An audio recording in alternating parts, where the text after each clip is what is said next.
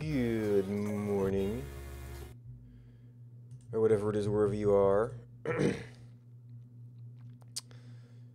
So we got our thing multiple kind of done, and then I remembered that we haven't actually handled what was the hard part about doing it in JavaScript, which was doing retries. To simulate that,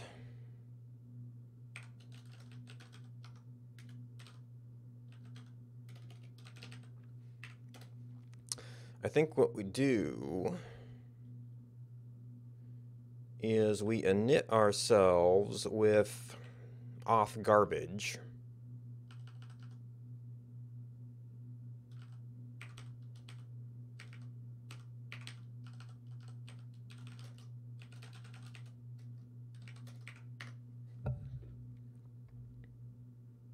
Oh, you're not just string, you're probably just a secret.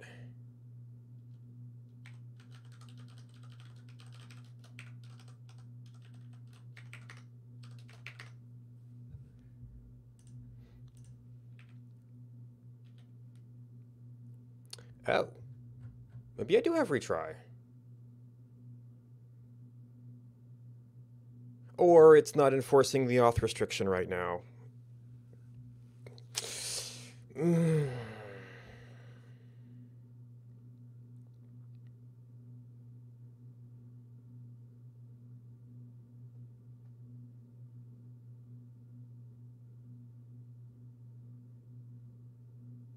So not only does it not require a valid auth, it will, well, I mean, I was gearing this up for more of a release scenario. Let's get this to,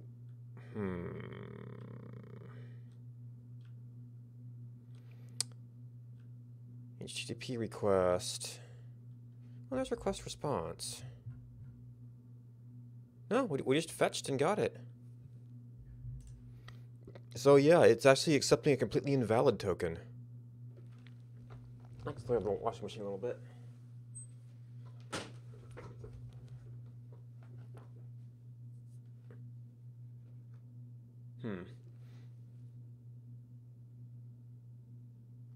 Yeah, it's a little bit of background noise. Let me see if I left the other door open.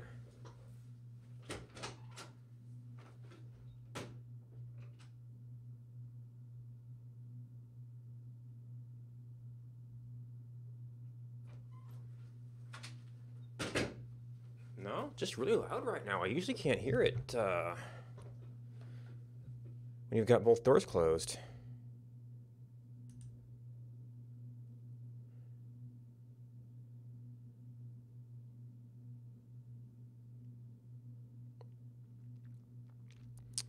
Yeah, so we did not even try to do that. So to get an actual authentication failure, I would have to not also not send the client ID on the first request only.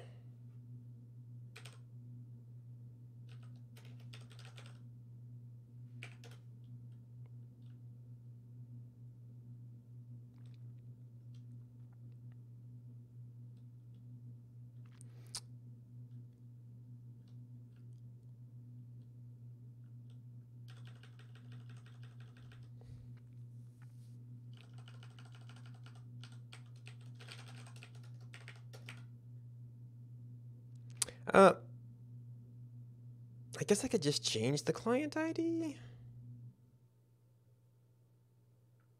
Well, this is easier to notice that it's off. And I have potential to maybe go back and do it later. Yeah, it's still saying or. I don't even know when the next test window is, because everything passed the first time.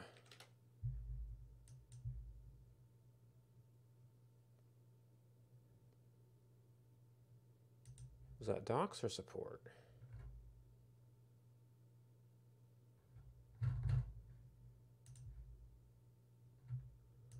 Developer forums. I think it's one of the hotter topics right now.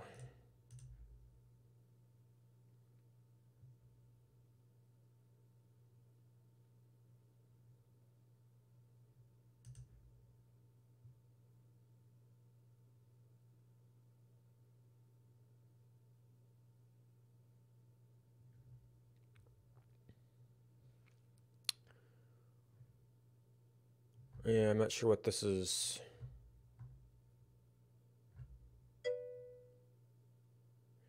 Hey, the worst of. How's it going?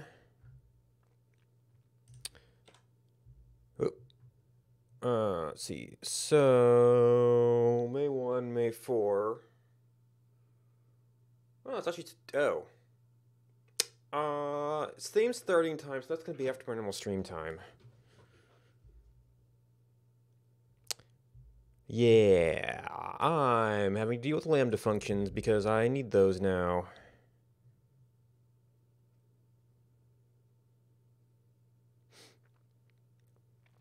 But this is not yet enforced, so I have to finagle it to get a unauthorized error. Well, I'm making things extra hard on myself by trying to do server-side Elm. But some of the callback stuff for the retry got a little hairy on just plain JavaScript too.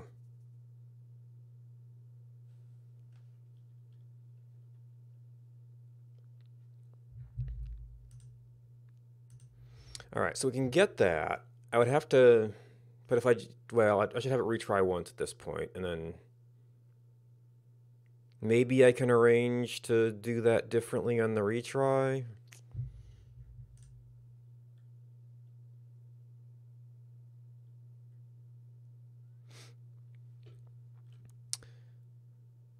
All right, so we get a bad status.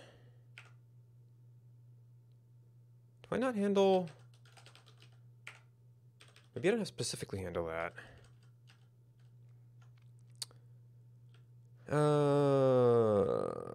HTTP response. Right. If it's error, I just do the catch-all. So we now have a specific handler.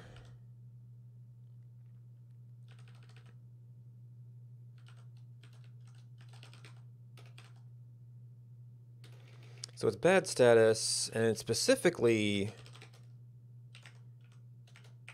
unauthenticated, and probably for a particular request. Yeah, for... well, this is really for any request, but only the first time for that given thing, so we have to have some state tracking.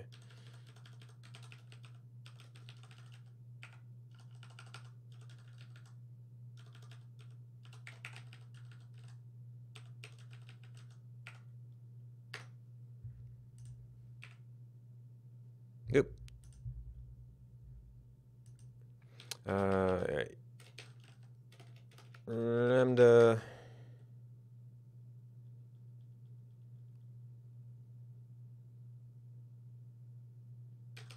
Whoa. So the debugger can do it.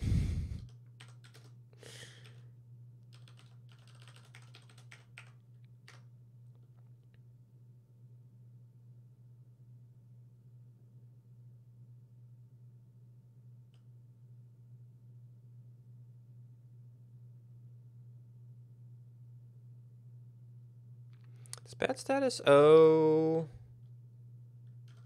Wait. So if there's int and... oh, because there's still a body.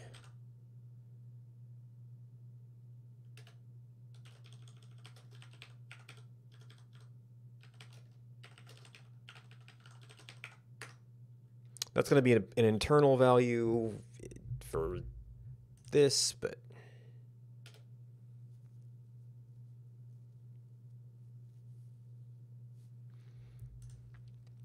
okay.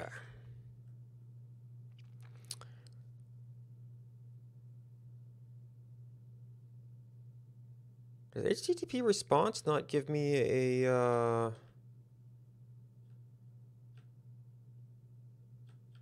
okay, yes, I have update event, so there is a state.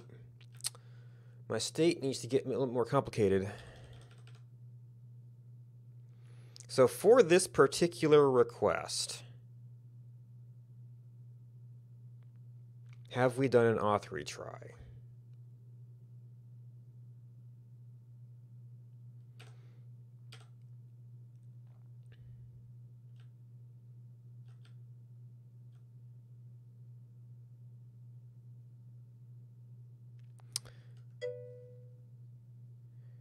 Hey, Chris Mello, how's it going?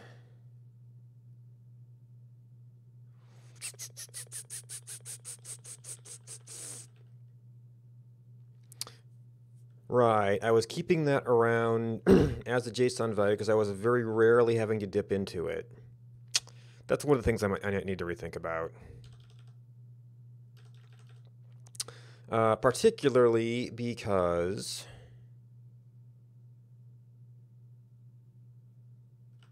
as we add fields, it's going to get more and more gnarly. So user ID.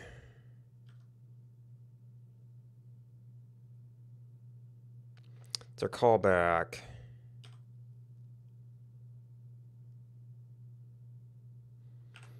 And previously, I've not had to change this mid-session after creation.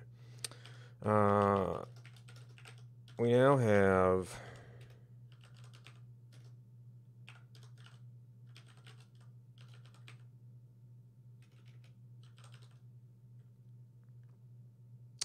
I don't know if that could be should retry, that could be has retried, it could be number of retries.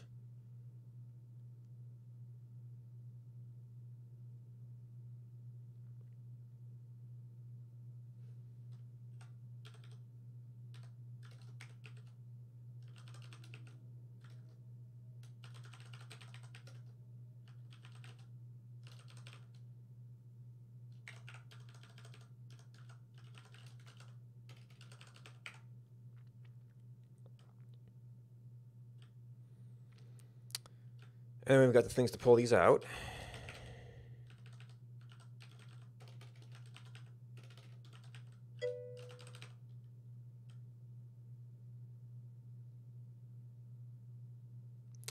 Yeah, well, and I'm partly experimenting with Elm here because I think that the JavaScript was kind of yucky, but I think that this might not actually be much better because you have to do everything through async events.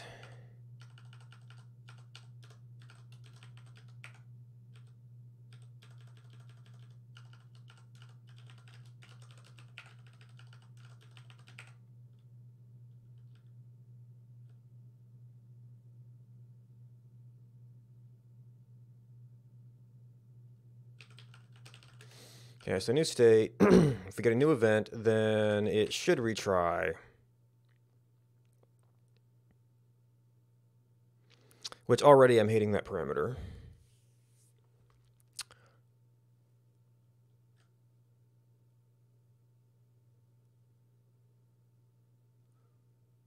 Okay.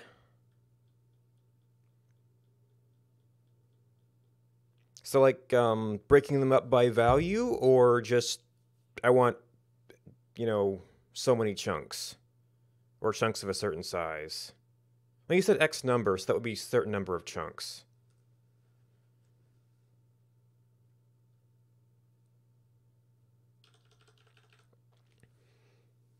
I guess I can have an enumerated type that encodes as a bool.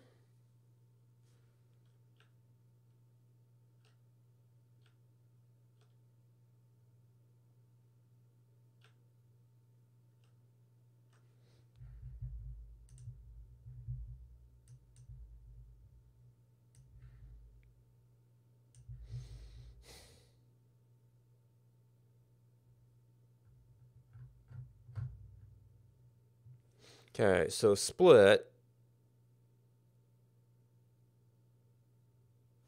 test stack. So is that a testing method? Okay, test. Oh, so array dot. Okay, so that is the test string. This is the reduce method.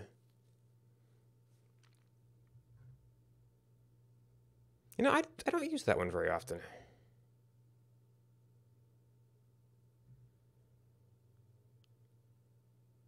Accumulator item index source is the original array. I don't often get enough of those extra parameters. Well, yeah. I guess, yeah, an element script that might be global. Might want to put an immediately invoked function around it at least.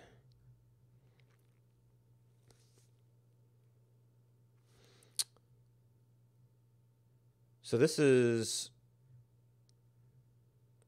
right, so initial array. This is completely assuming it's going to be exactly 3.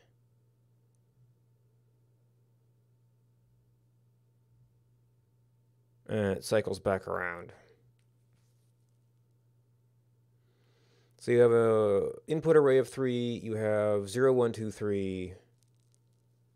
We have index into that.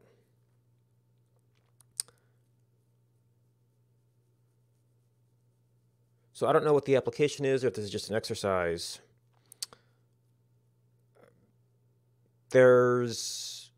It feels to me there's a very fragile dependence between the number 3 and like the input array.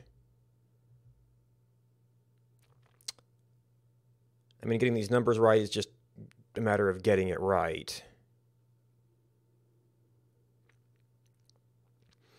You could generalize it a little bit, because this is always just accumulator sub I, and maybe you want to do a range check on it. There's that, and then if it hits max, then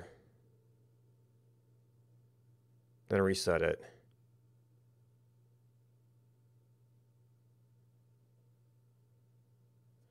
Because these are all basically the same.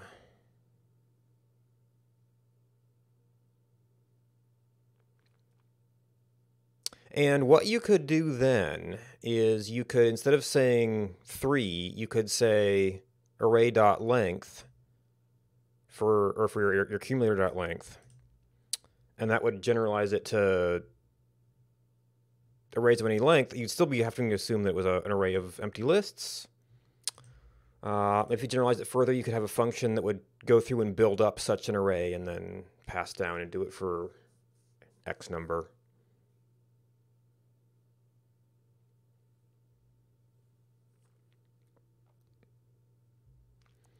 Well, here's a also, yeah, so the problem is that this I index is outside of the function. So if you imagined extending this, it would, to a function you could call multiple times, it could potentially,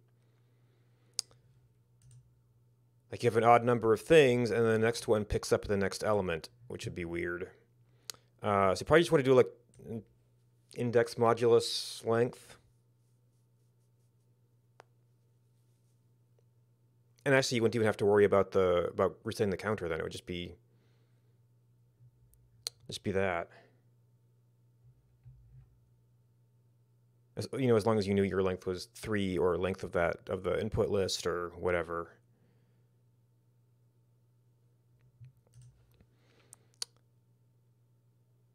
Because assuming you've done all the boundary checks and things, and it just turns into that, I believe.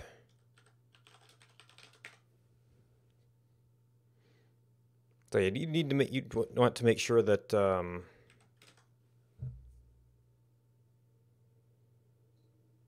that all your lengths matched up and everything.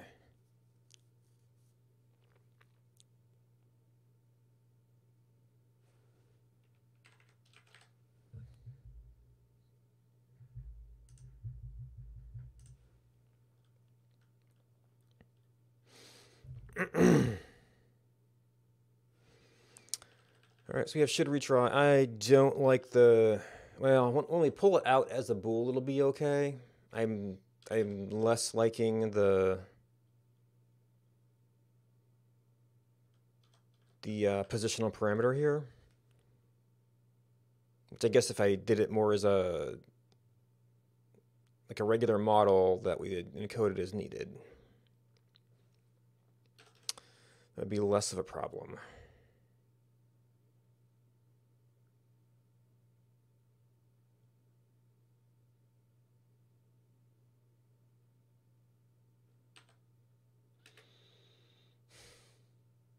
That is, if it's enumerated, it's an actual type.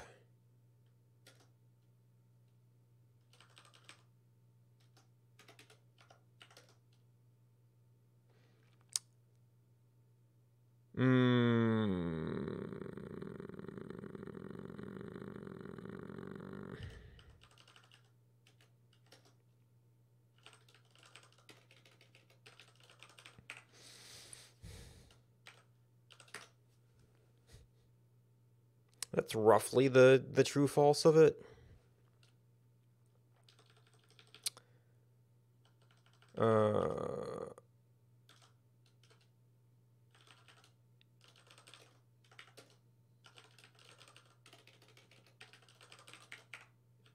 And then the decode,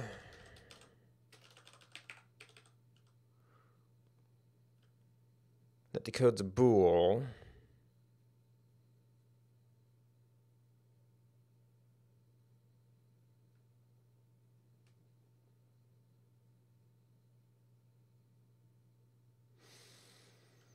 What is that? Is that like a decode?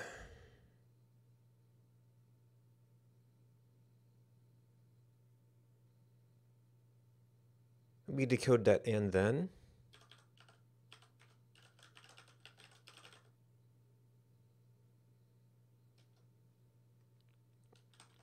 With the function and then that.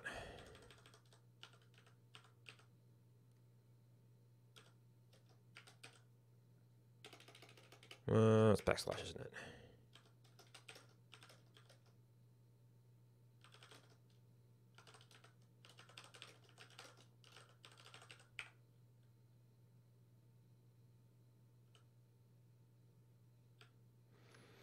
Then, when we're building this up, we can say, we'll retry.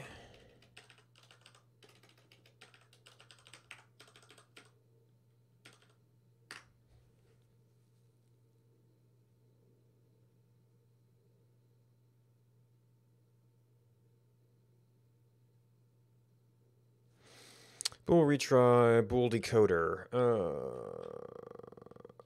Okay, I misinterpreted that.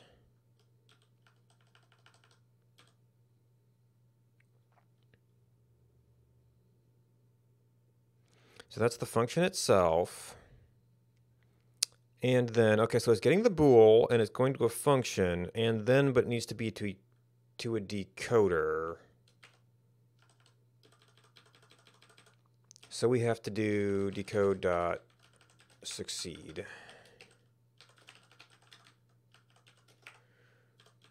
All right, so this one's getting gnarly.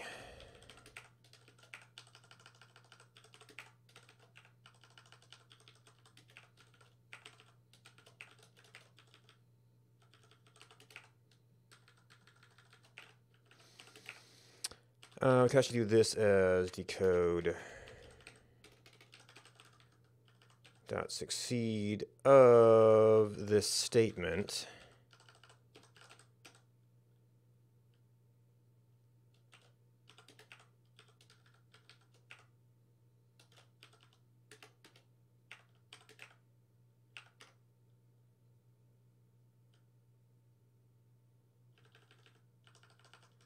Okay, so too much stuff there.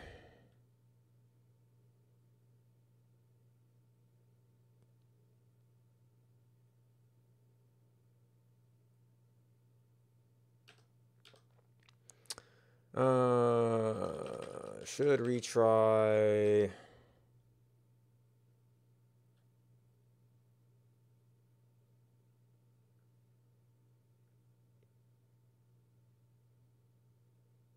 So equal does not return a Boolean.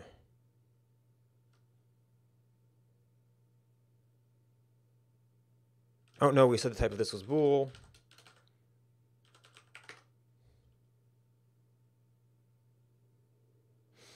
Okay, so we've got that flag there. Now we need a way to update it. If we... let's see, we need to retry this once. So we need to do the flags before I actually send any more requests or commands. So if we get this... so modifying this becomes awkward. I could new state with the entire thing.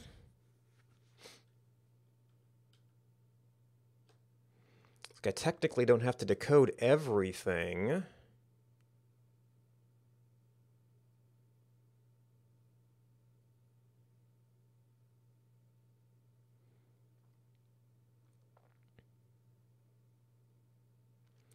We need to encode a new object based on the old one.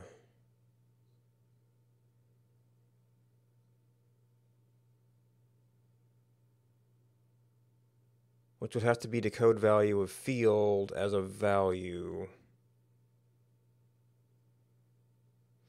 Looks like in this case is actually what this is.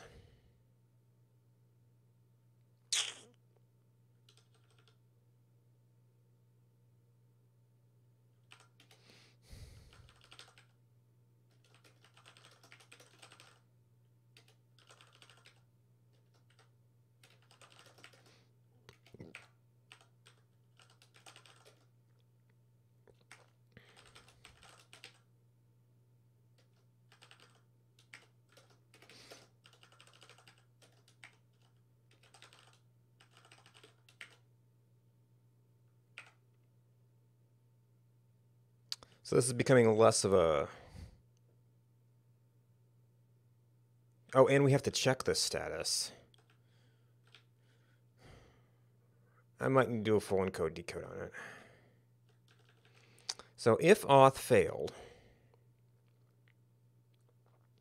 Oh, well, the state is only in these commands.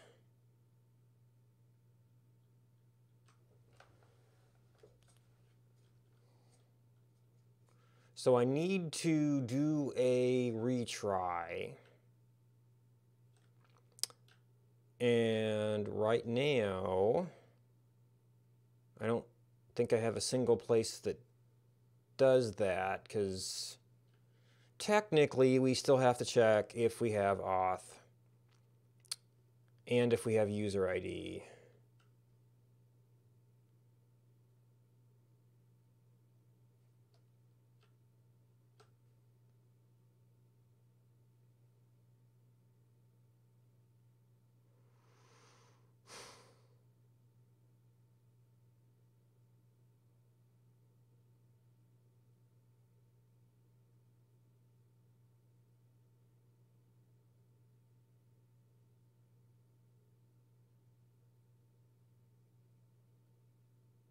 So I might want a function that wraps up some of this stuff. There's a similar thing over here. But since we just got the event, the end of stuff, and so that's decrypted. That's an auth check.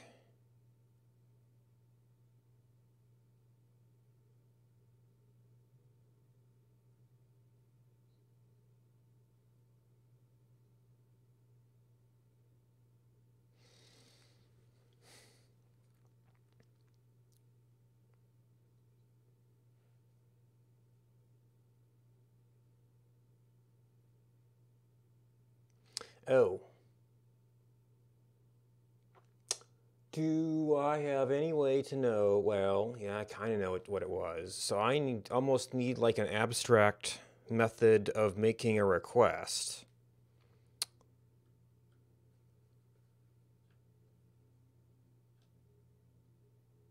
Because I need to know that it was... I need to know what to retry.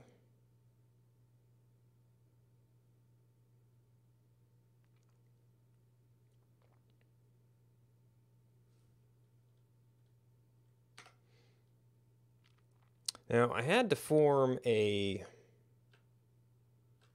request over to the other...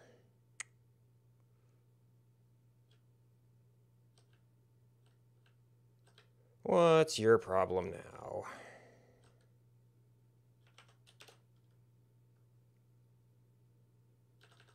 I must have hit undo somewhere.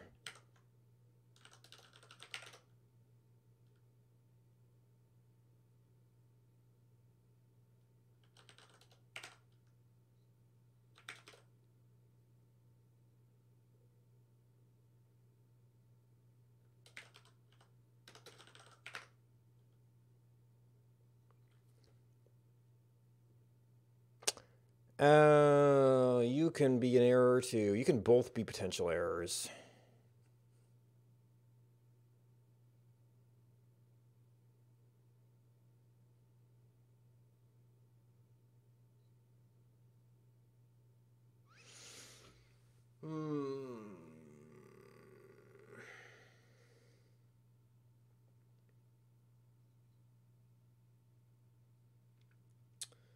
Well, if I did do a full decode and full encode,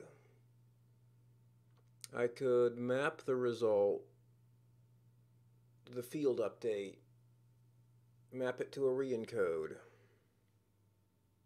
and the process might produce an error in the middle of doing that.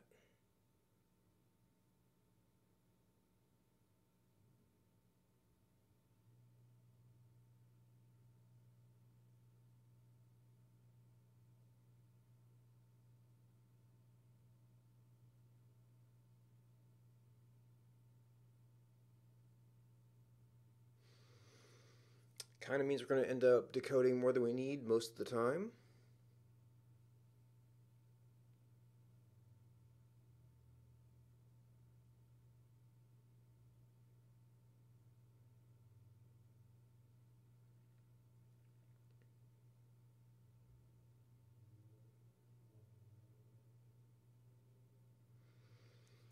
We could do a state decode up front. Well, technically we're theoretically allowing the state to vary between events. So, which already means that we don't necessarily need the retry on all things.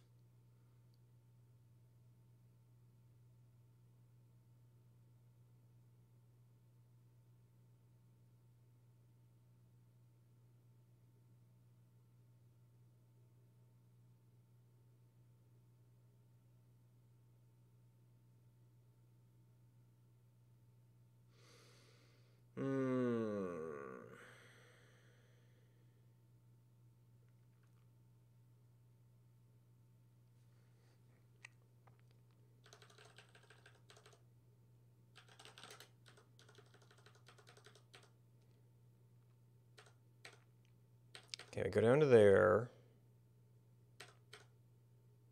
Make a new one using that as the session. Both of those requests get the same thing.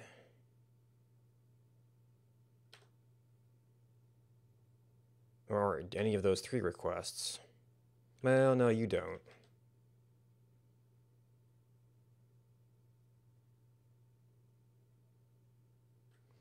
So yeah, I'd have to have separate, if it is different types, you'd have to have the encoder and decoder for that type. Having good type steering while it's encoded and decoded could be good.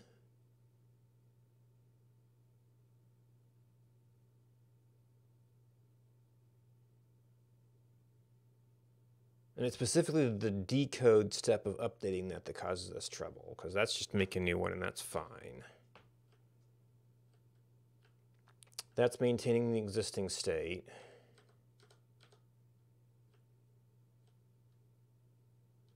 It's maintaining it.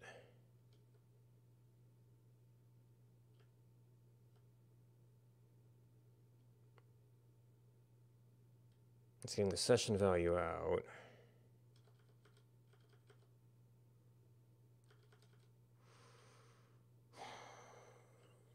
What do we do?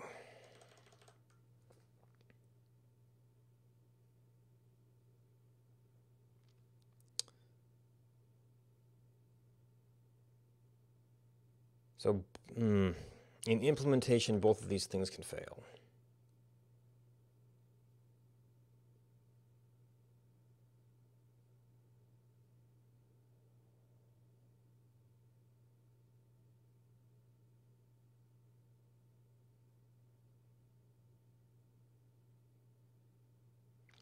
Which means this entire operation can fail. And that's going to be the new state that we pass down to whatever we can abstract to actually make the call.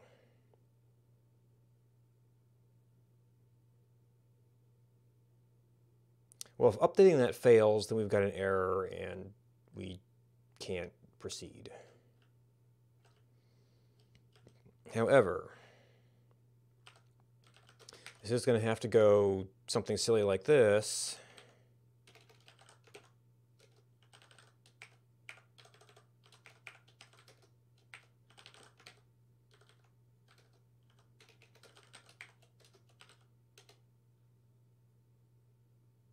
And I can't even like result map that. Is there like a result map 2?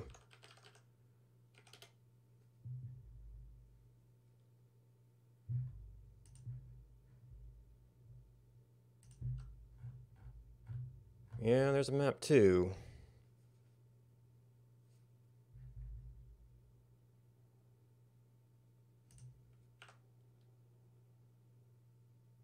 It just makes my argument order awkward.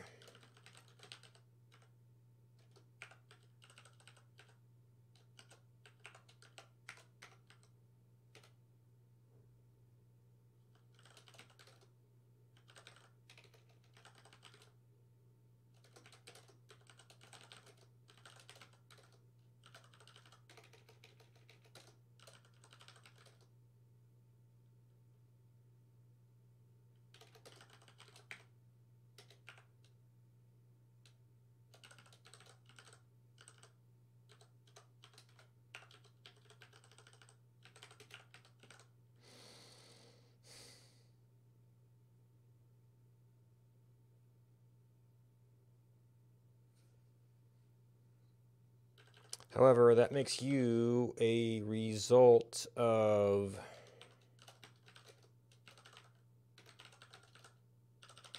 decode.error.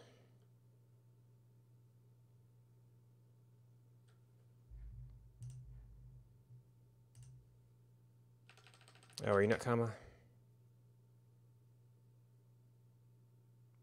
Didn't want to see lately.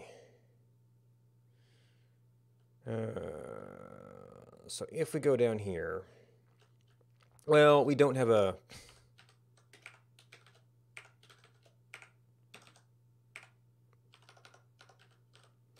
Let state 2 equals retried state.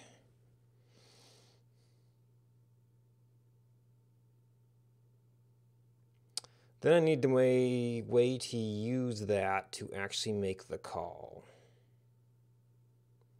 And this could theoretically happen on any call. I could specifically do fetch videos and retry fetch videos.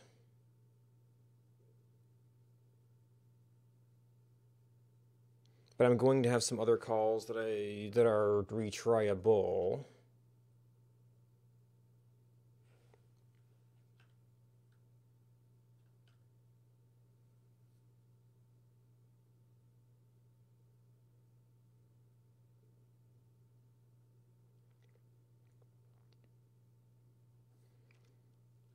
Let's see, fetch token. We've got bigger problems if that doesn't work. Unfortunately, getting the breaking the client ID will actually break getting the token.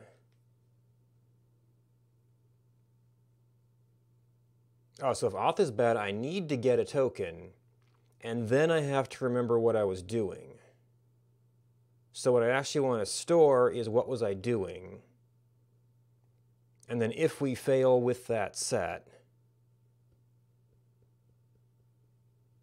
we just have to give up. It also means I have to clear the retry value whenever we succeed.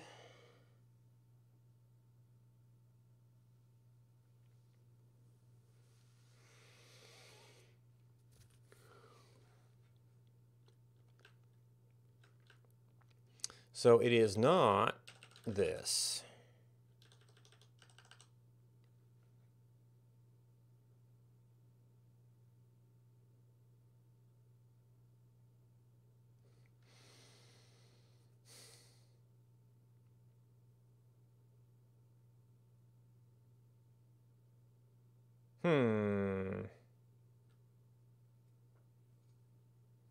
A new state wouldn't have a retry set, but I would need to do another encoding of it.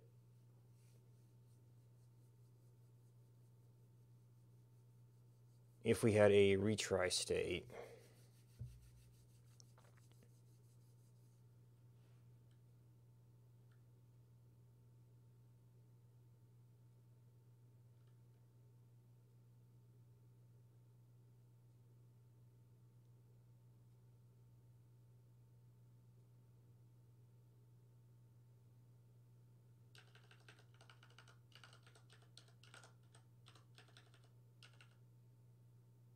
Or I could set that up as like a maybe type thing.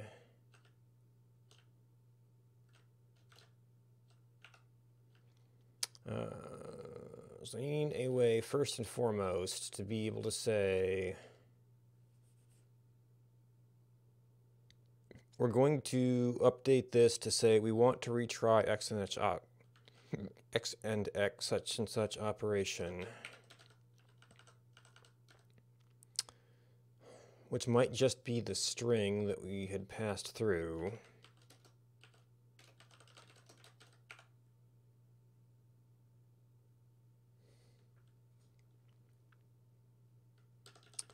So we have two decoders here for the other fields. So that's still something that could fail, which means something is terribly, terribly wrong.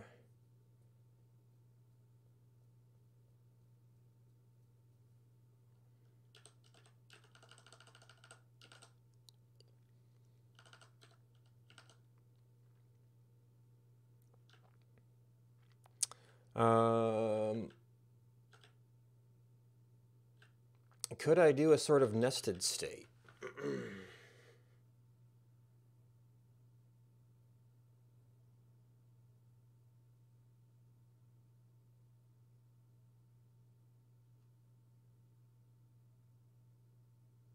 I might have to do an error response, which means I would have to dig back into that. Although I could pull out just the session and get the session, the operation, and the nested state.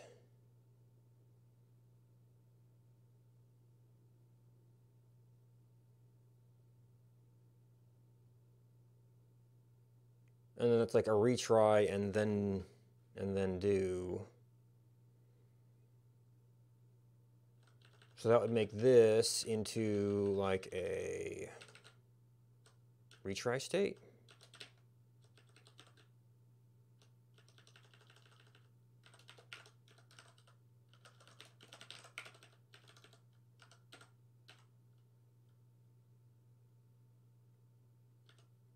So we don't directly have the user ID. We've got the session. We've got the thing to retry, and we've got the nested state.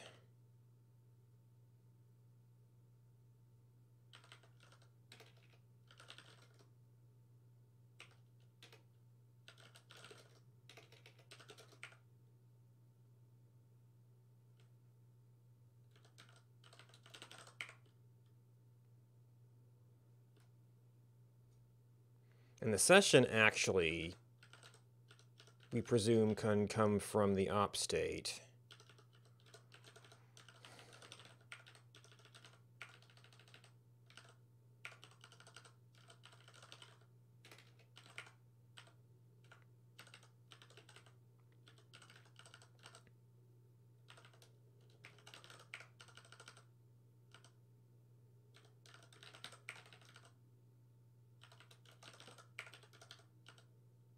But this is where we've got the decoding problem.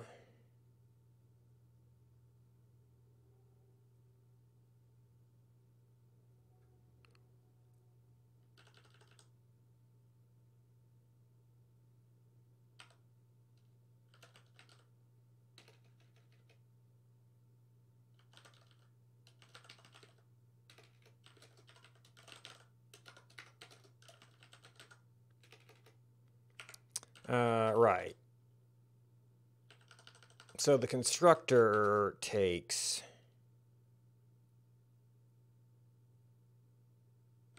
session.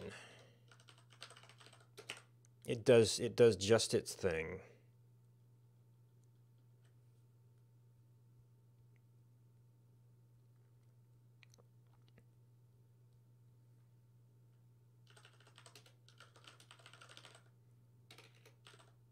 And I'm probably going to need this name somewhere else.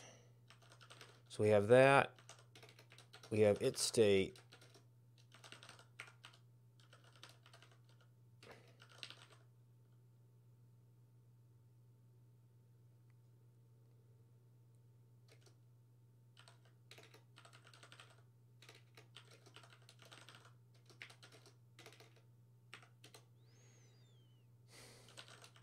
State session.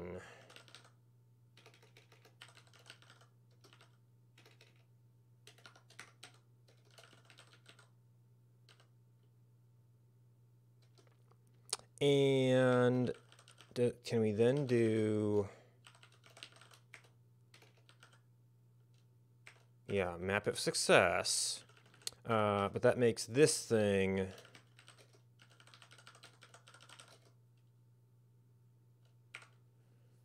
arable.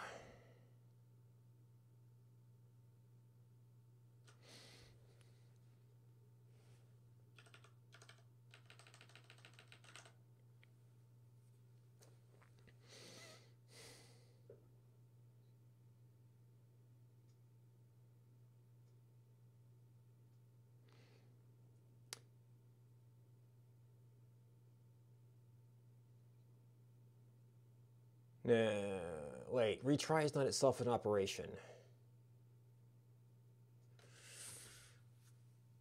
Because we're going to do the retry, but it's going to still be it's going to be issuing a fetch token.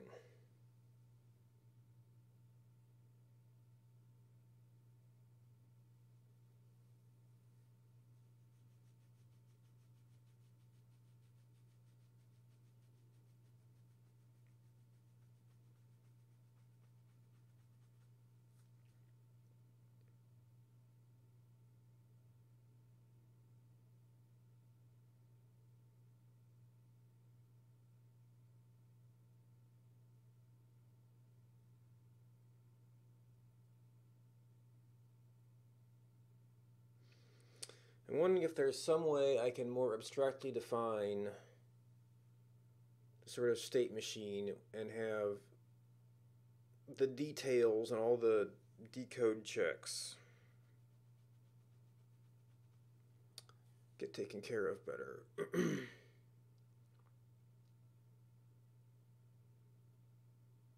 If I had a state type that just described everything and you went to all the trouble to write the encoder and decoder for every variation of that thing,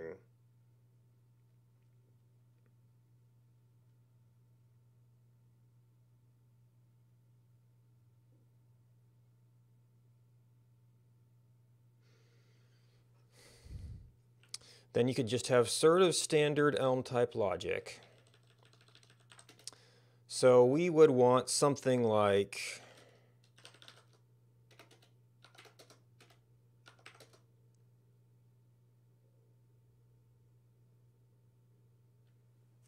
so we've had this very generic just facts.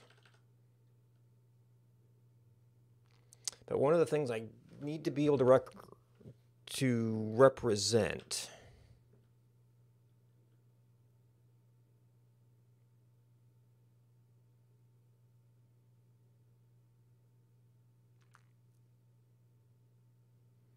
is that we go from, well, it's not even everything.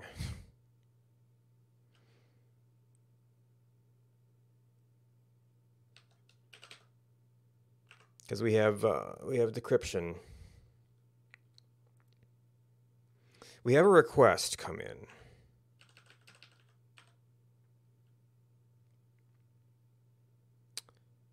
So we've got a videos for user ID.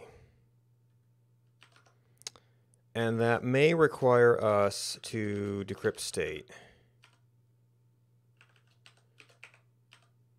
That may require us to fetch token.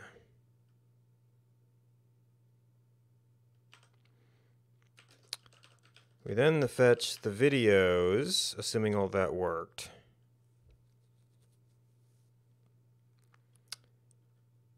And if we didn't do that,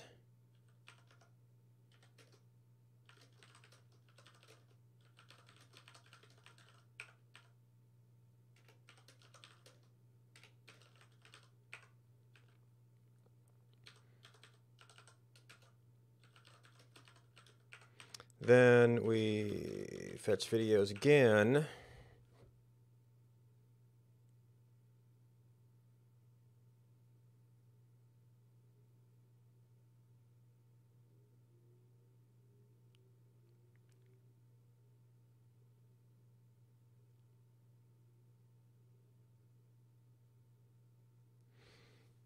So it's like if we successfully fetch a token, we queue up fetching the videos. I mean, maybe I need a... I was doing essentially a string switch here, right? HTTP response. So that would essentially be we'd have like retry fetch token, and maybe we can extract some logic.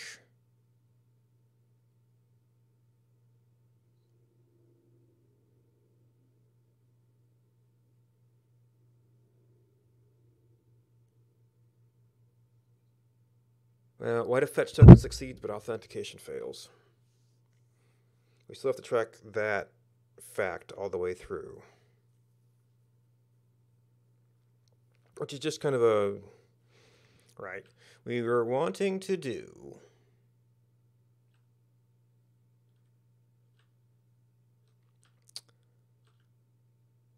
the state. So we've got the user ID. These are once. The auth is going to be once in the model.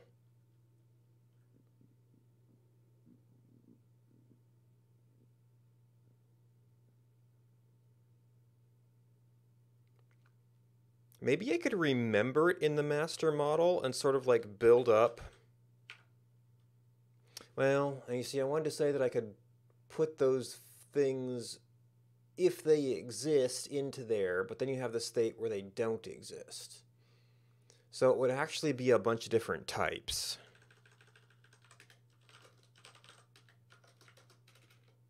We would have state 1 is, let's see, so we just got our user ID. We put out a decrypt request. And this is the stuff I remembered.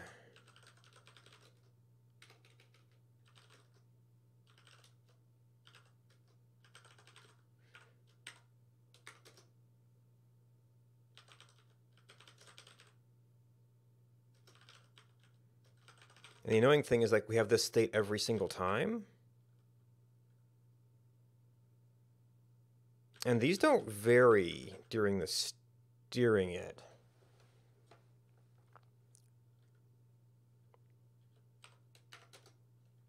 Then we have this particular request. There could be other requests.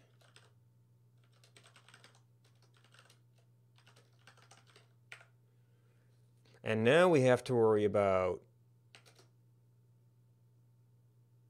have we retried?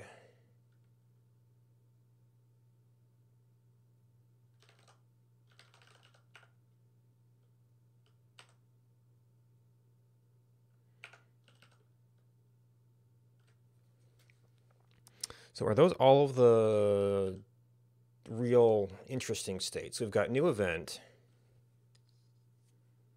You've got decrypt dead. I mean, it do kind of correspond to events. But it's like, what were we doing when we last, what are we expecting? Then we have fetch token and fetch videos.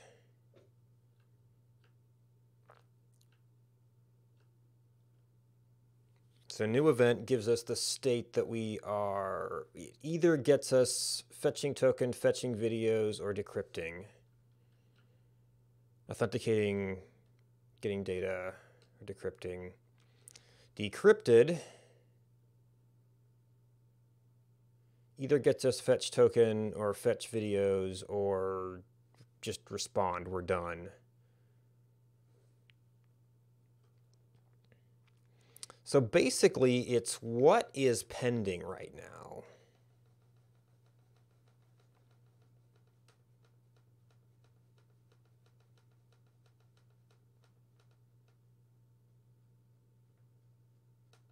Which could just be a field in state, and you have to update it every time. But I might need to do some higher level decoding there to stay sane.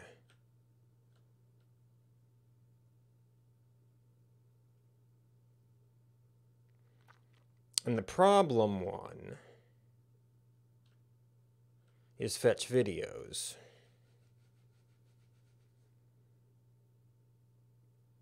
Because really the state we're interested in is, have we retried?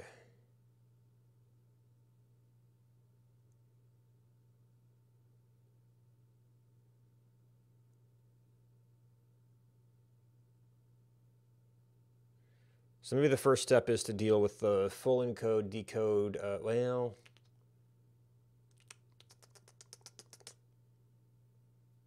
the only thing that varies is the retried status.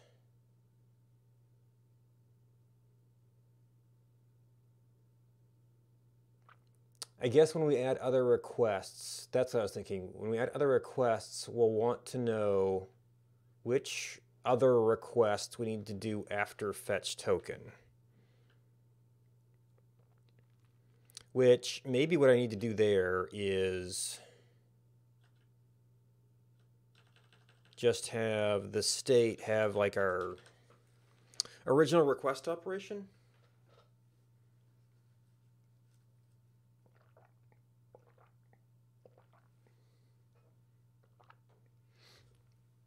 That would let fetch token work. And then do whatever we needed to do.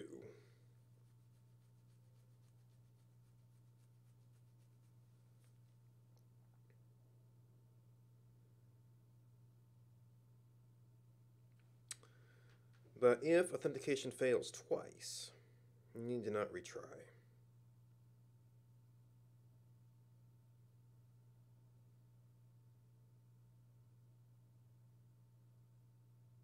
So maybe our state just always has a flag in it.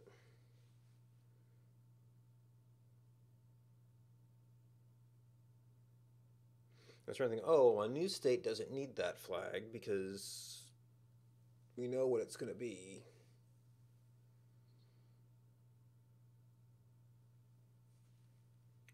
And I was thinking, okay, so fetch token gets the state of what it's going to do afterwards. We might still be able to use that.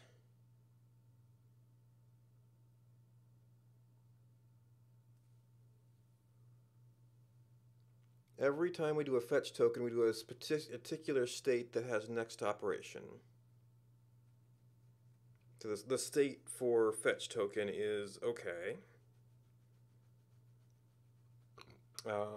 Here's what you're going to do when we're authenticated.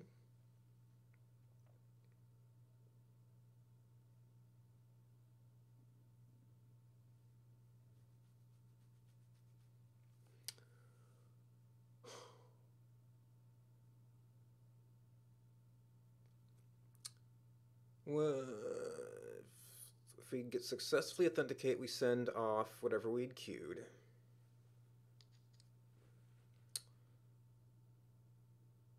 If we get unauthenticated, we want to go back to that and say, here, this is the next operation. But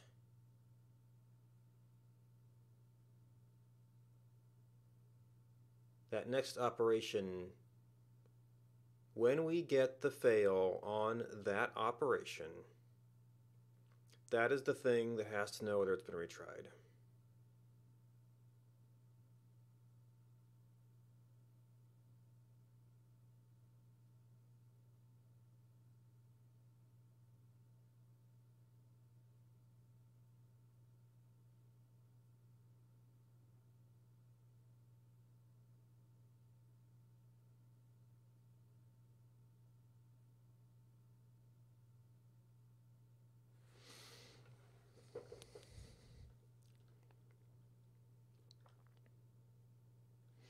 I also had the interesting thought that I could, like when we get a request in, we have to check decryption, we have to check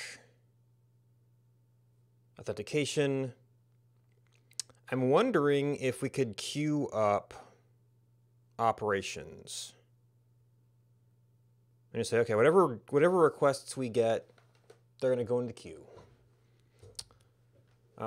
As long as we have a queue, we need to see if we need decrypted keys and if we need authentication. And once we do, then we can just, okay, call that operation function with all the information necessary to do that.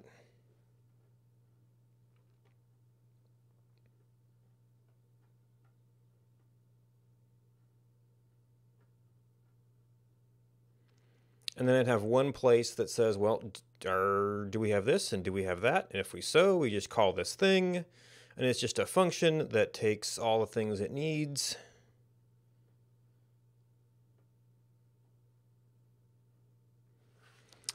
So right now, I think my model is a maybe on those. Oh, so end could be undecrypted. So they would have like a context or something that was, we have auth and we definitely have our client ID. And I guess we don't need secret. It's just client ID and auth. We could almost just pre-compute the headers, but I think that makes things plain text.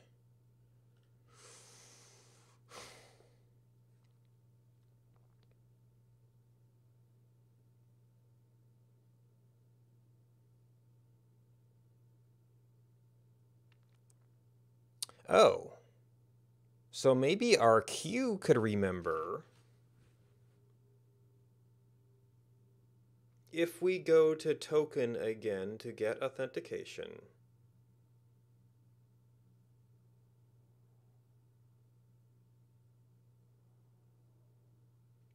maybe our queue structure remembers that it was, or Elmside queue remembers whether it was a retry. And if we get unauthenticated, no, because fetch token will come back. As long as it succeeds, it will just send whatever. We don't actually know if it succeeds until we get that reply back.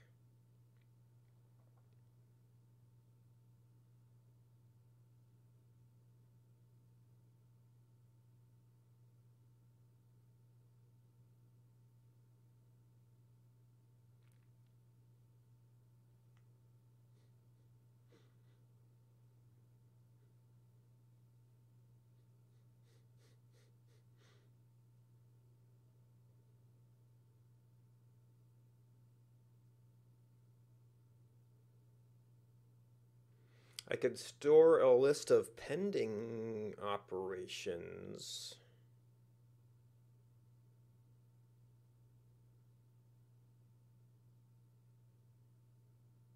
A dubious operation that would cause it to fail out.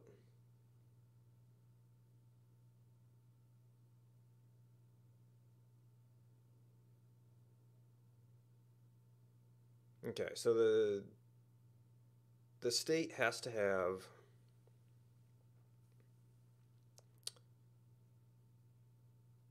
a retry flag. I think I may have to do full encode decode, just so there's one place that deals with all the maybes there.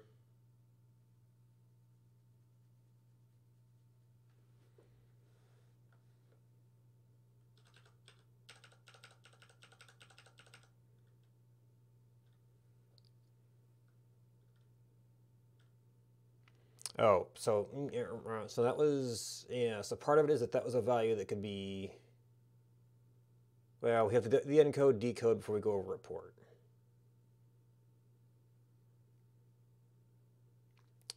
Perhaps if I have a type for I have types for the states, then each operation has the type that it needs.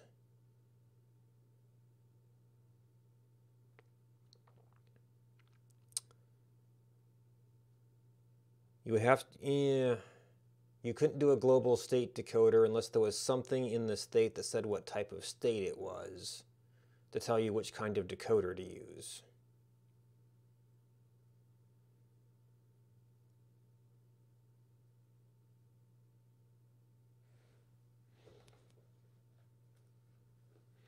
So we're back to this as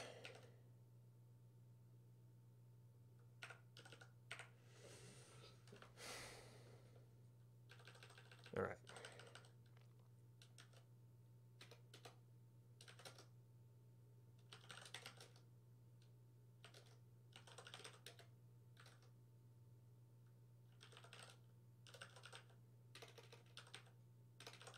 And we've got this type again.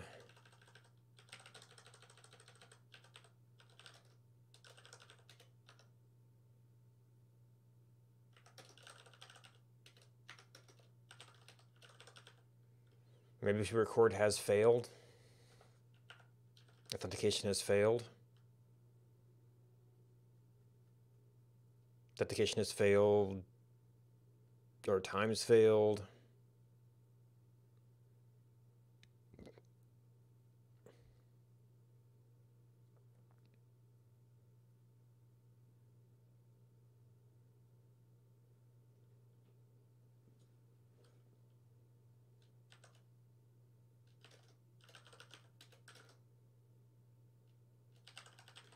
And our session is still blah.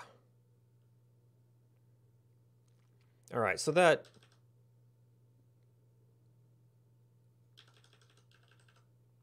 we're still gonna need an encoder for this, but maybe I want to make a module for that.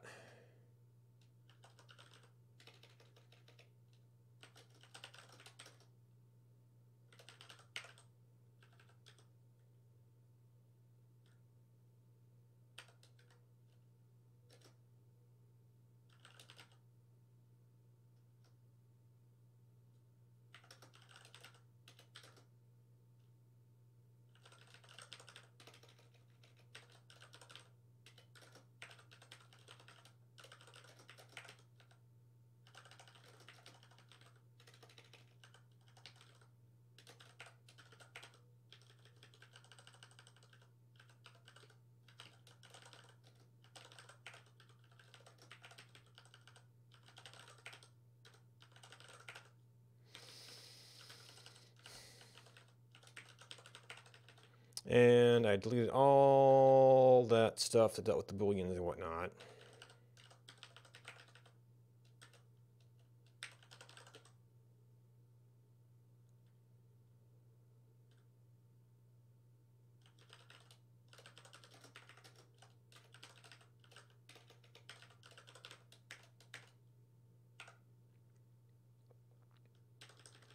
Then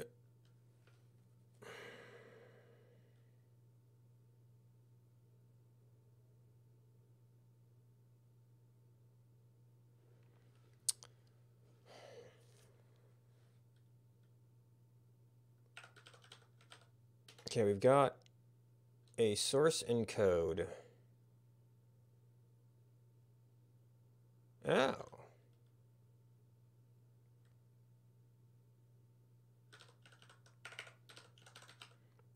We don't have a source decode, curiously enough.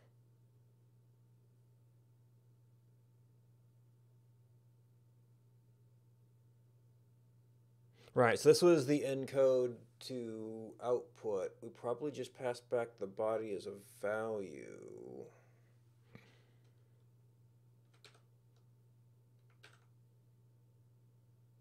So what are you? Right, we're probably using Twitch to code for that.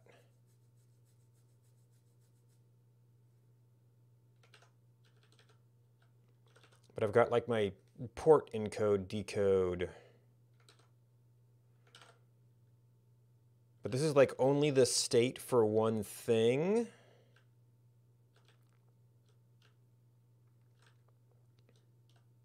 So this is like a videos request state. Now you see there are things that are going to be common. Well, there's the state we get back from a initial request, which is only going to have this session. So that's not going to be common. Only the API requests are going to have retries.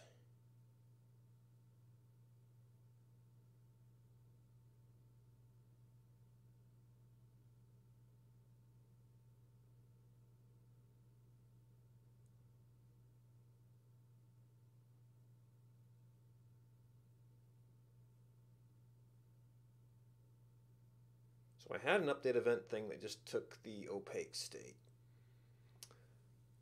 If it becomes an enumerated type, then we have to switch over that at every step, and the list of events and the lists and the types of states do not necessarily correspond. Well, if we've got a type tag on the event,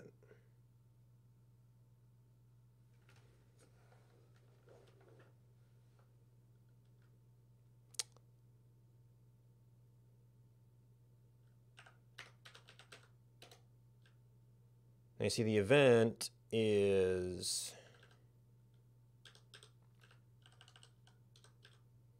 decrypted. Yeah, you've got a value.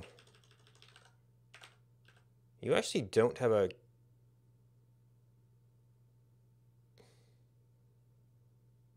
Wait, decrypted doesn't have...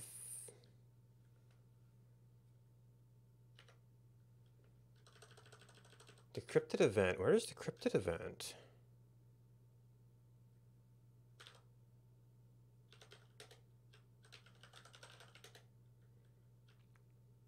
How do we... Where do we pick up user ID from?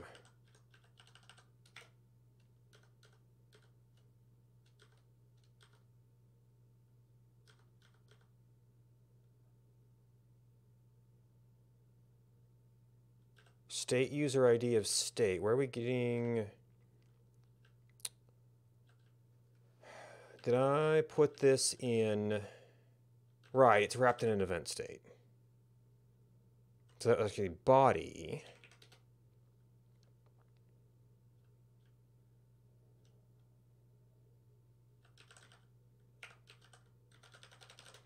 So at this level, it's just a value.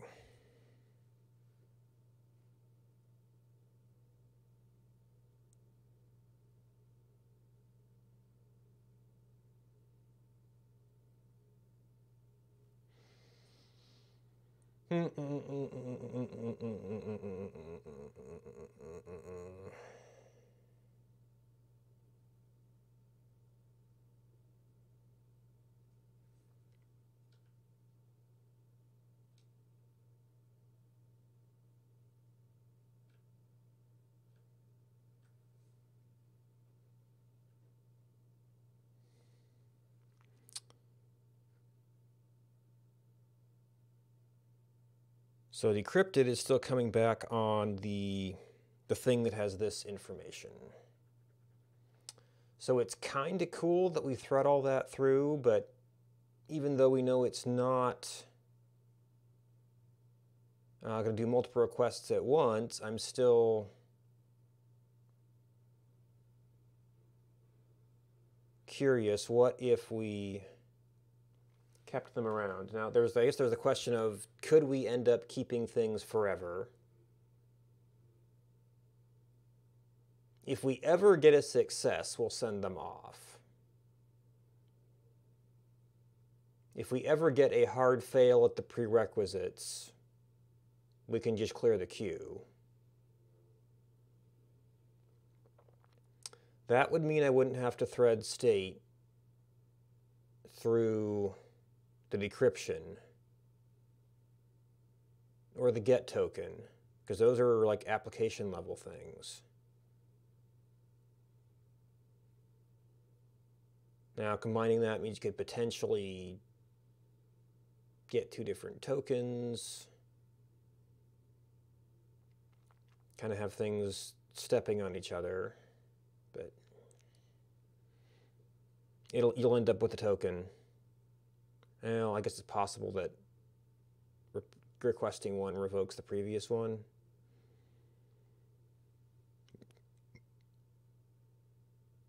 That could be a nasty cycle if they're causing an asynchronous operation with the wrong token continuously revoking each other.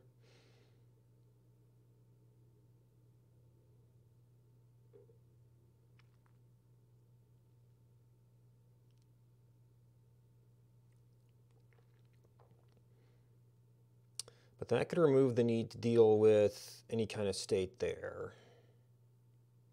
Anytime you went to fetch token or anything else, you would say, okay, here's the thing we really want to actually do.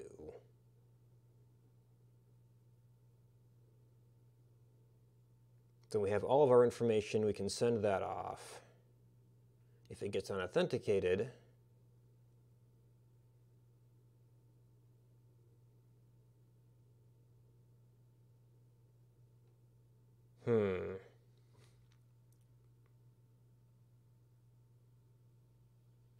So do we leave it at the head of the queue and say, okay, that was the operation we were doing when we get this response? Or could we send them all off with some sort of state tracker?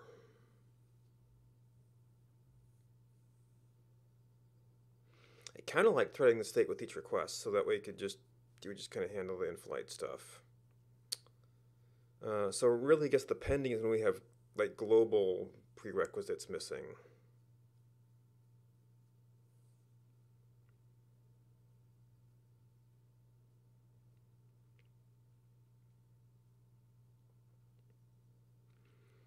So that potentially reduces the types of states you have to keep track of.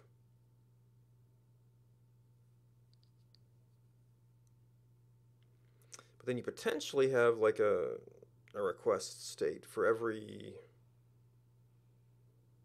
type of thing we're eventually going to want to do. And they're going to be pretty similar.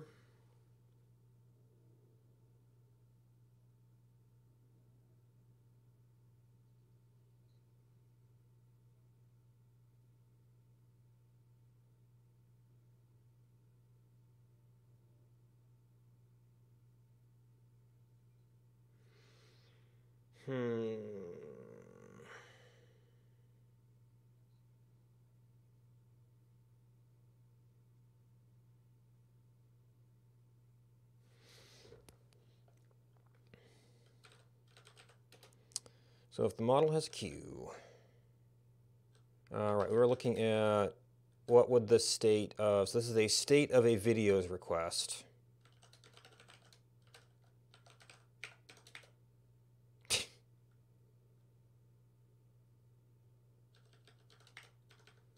What is this? Oh, that's the brand new event.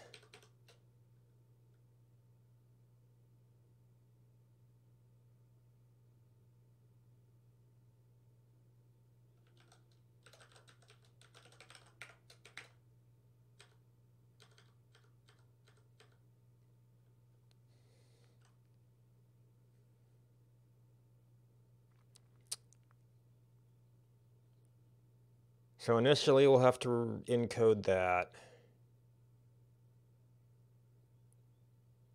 Send it off, decode it. So I had an encode for the Lambda replies. This is for like the Lambda requests. The service replies for sort of the internal. This would be like state encode and state decode.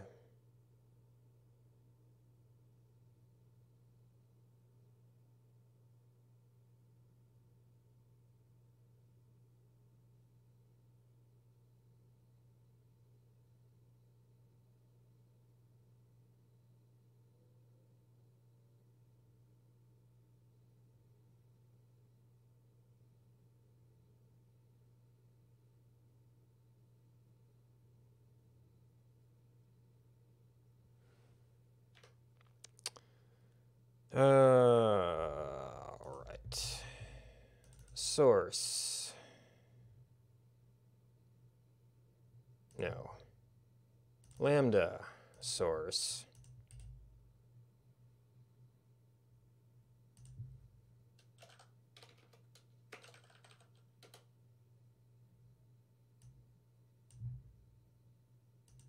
I'll have to fix up get later. Technically, this is sort of like, it's Lambda, but it's like application-specific internal messages.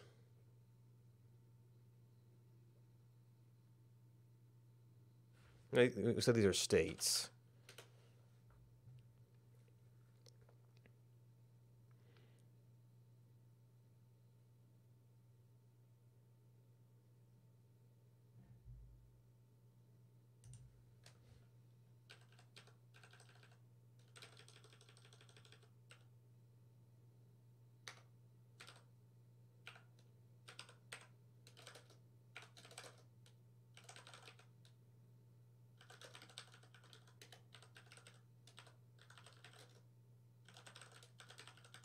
Oh, the encode modules, we need that too.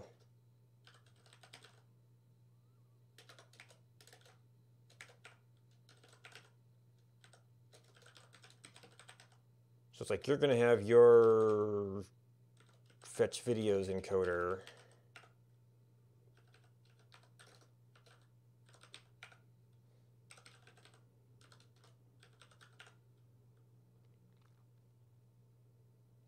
And then retries have to get shared between encode and decode.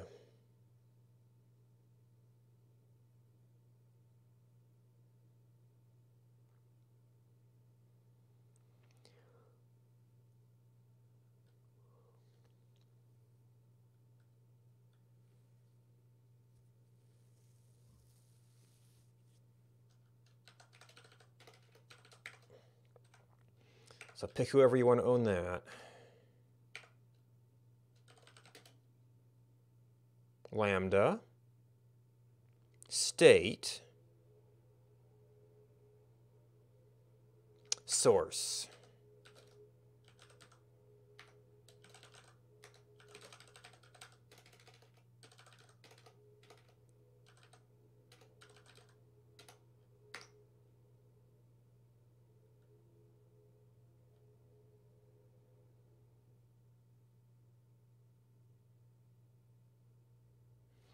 Oh yeah.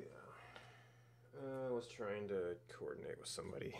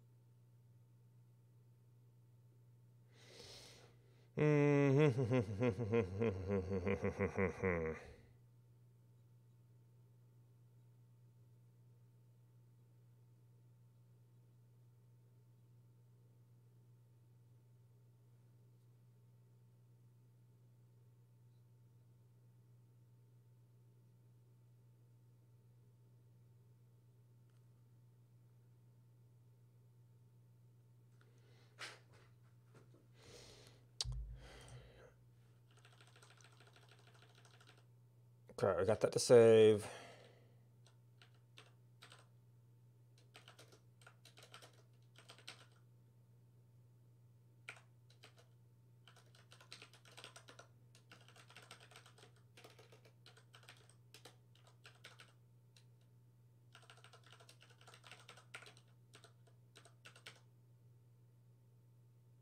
Oh, now you see, this is what I would sometimes. Okay, so yeah, that's what we usually do here.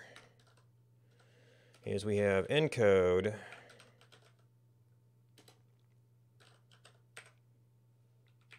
So we can easily import all of the encoder decoder stuff, and then all of this stuff is actually in.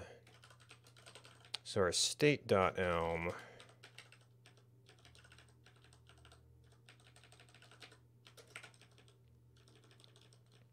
With our types. And state encode doesn't need to worry about this.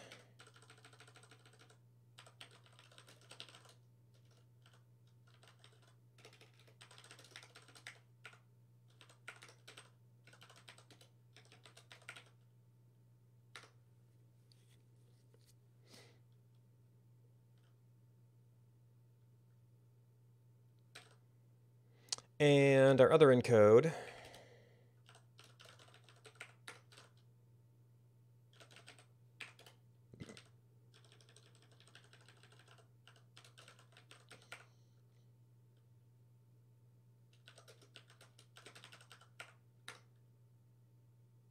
and the names shouldn't clash.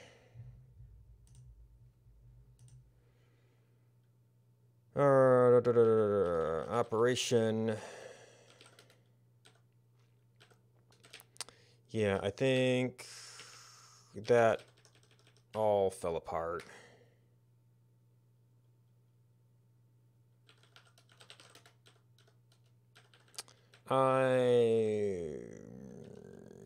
We're like rewriting this entire thing.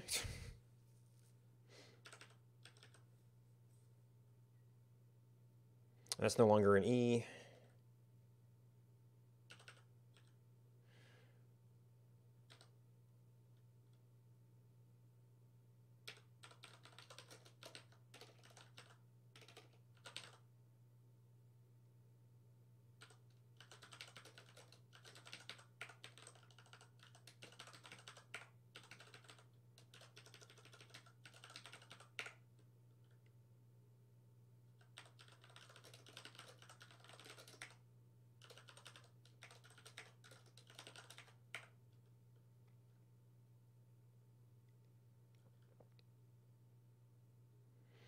All right, that's going to have a whole bunch of name conflicts because it's not actually that right now.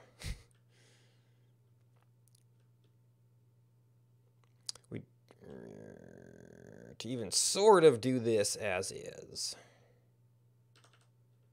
we actually need to write the encoders. Well, we've got a little bit of that stuff here. So that's, oh, yeah, you can actually go into state.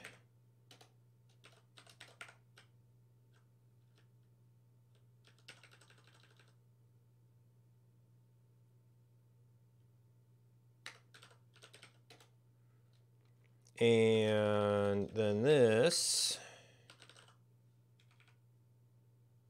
Oh, but these are specific states. So this is going to be, yeah, that's the fetch videos. The fetch videos state. I'm almost wondering if my requests should like bundle up the state they have, but then you have to do the specific replies.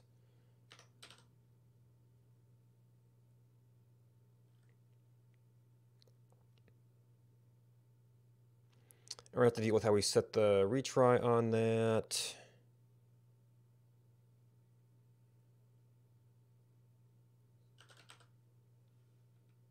State encode.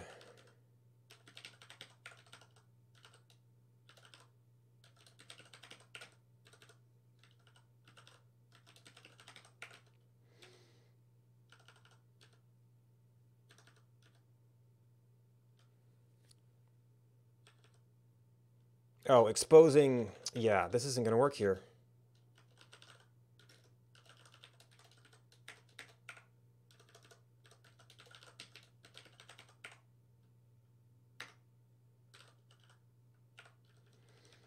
So that one might actually be pretty simple. Now, maybe I want to actually, with this pulled out, I actually want to do a retry encoder decoder, because that was actually getting a little bit awkward before. Don't know if I need to expose it.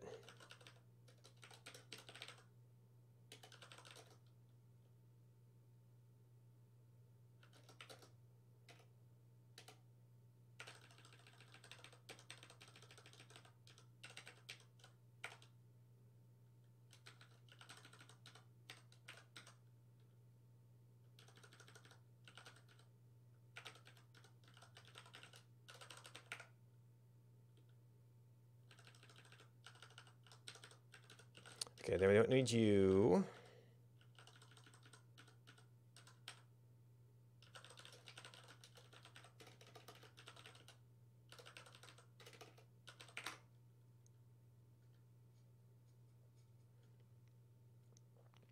Okay, it is unhappy elsewhere.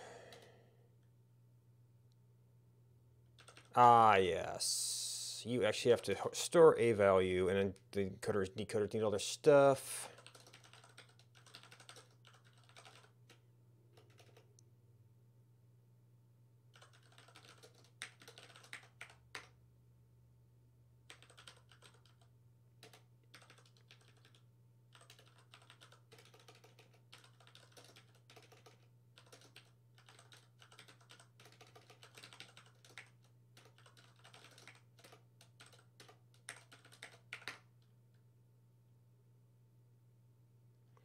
Can I find a state type?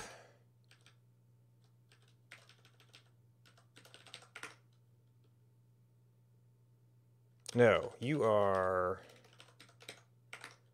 this.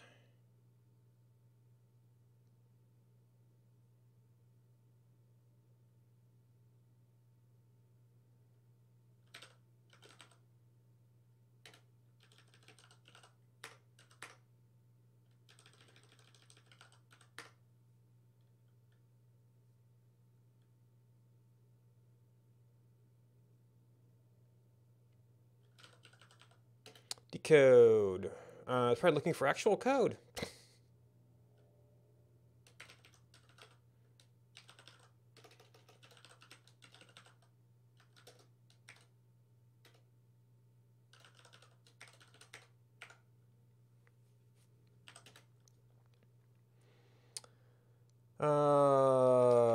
Fetch videos.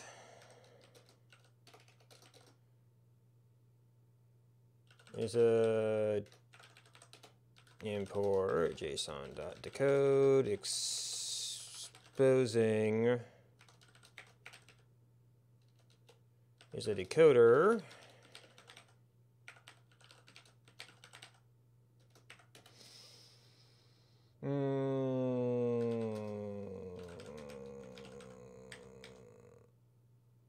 Can't use the old subconstructor because we have to get the third field.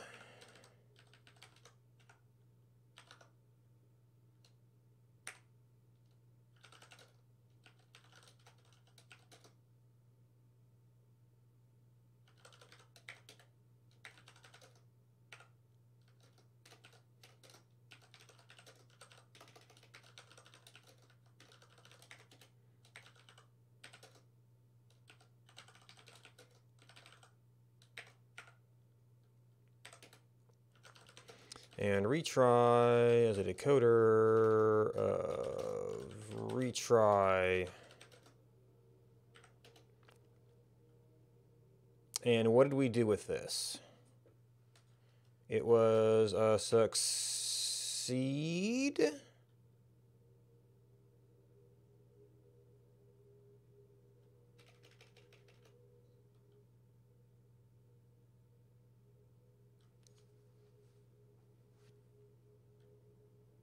It was a bool, and then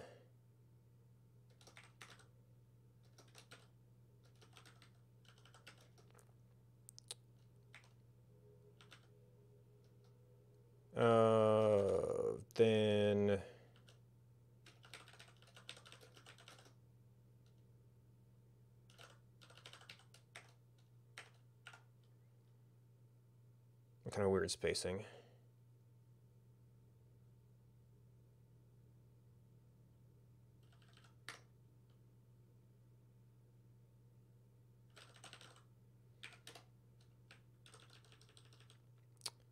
Where is this?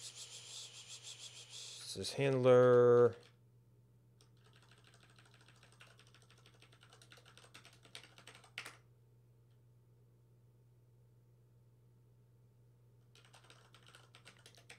We completely subsumed this.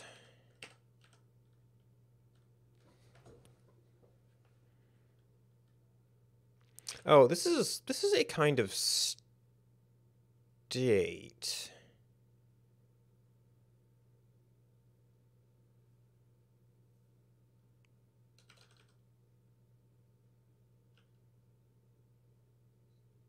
I mean, it's almost a routing.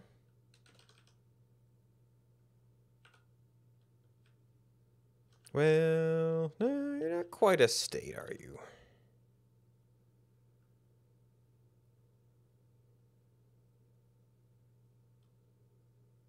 Maybe we have to have like a requests. We've got reply.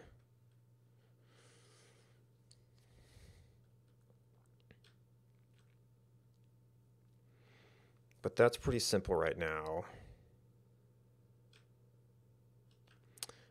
We've got this state alias.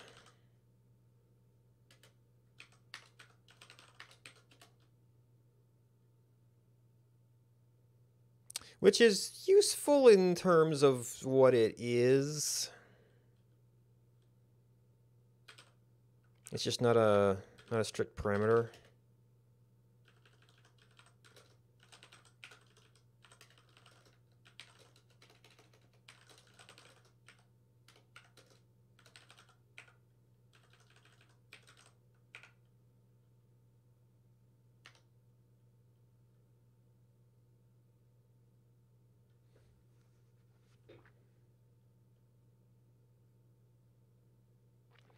Which,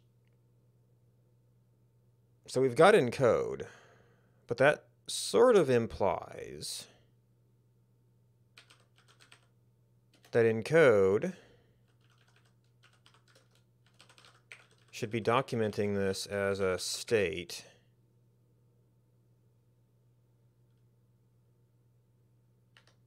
And decode should be documenting this as a state. Well, it's a decoder, so it's not actually a function of that. Oh, there's the decoder part, but we have to do decode value all the time.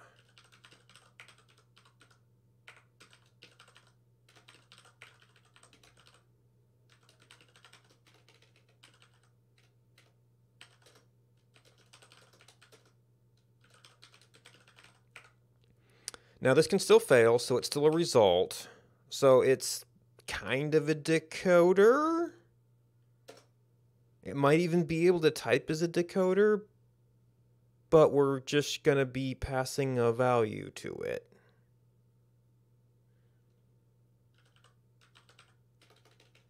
And of course, since we've got this in scope,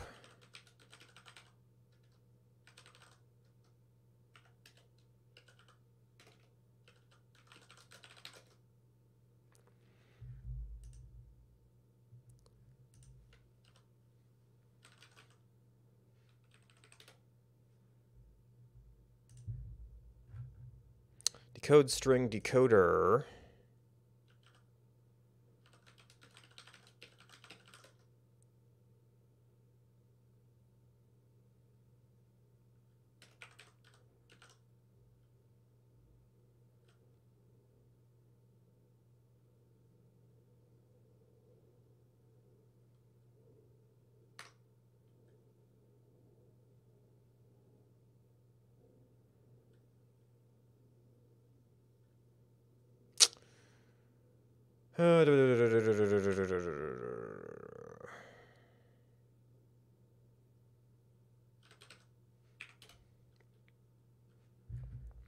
So what is its particular decode? Right, we did end up using this.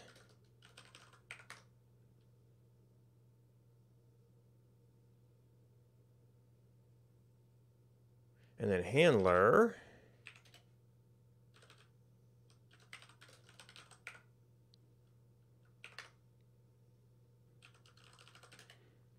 Right, we were starting to work on this.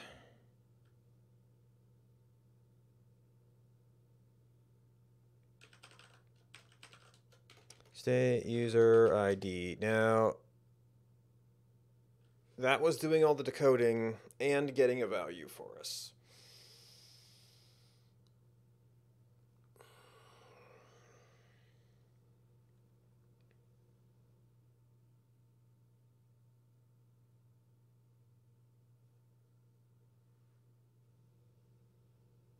I think I want to rewrite how we're even tracking. So we would record a fetch video state on the pending requests, which would mean that we would need some sort of enumerated thing for that queue. Is that part of state itself?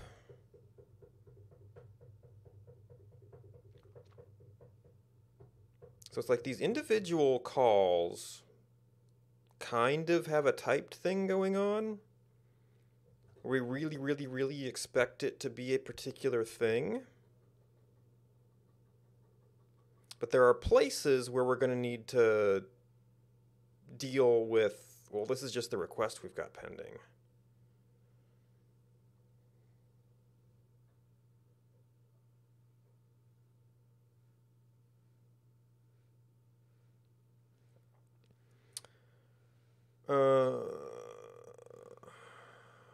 I mainly want to separate state for the encoders and decoders. It doesn't have to go there. We've got messages.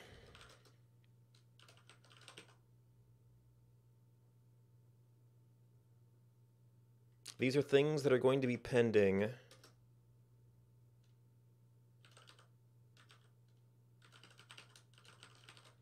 This probably is a different namespace, but...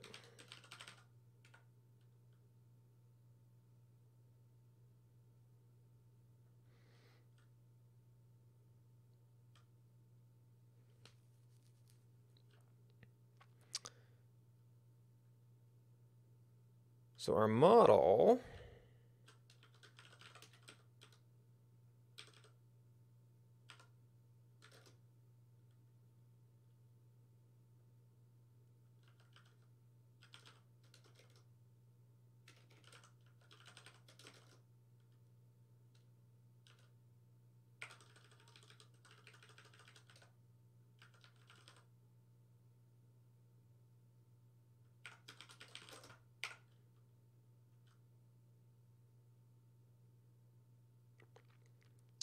is all the things we're waiting on. Our initial model is an empty array.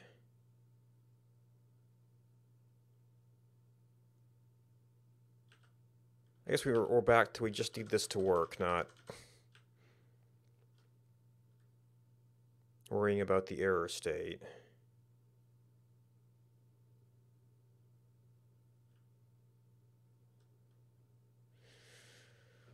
So that's auth. I had to do something to client ID too.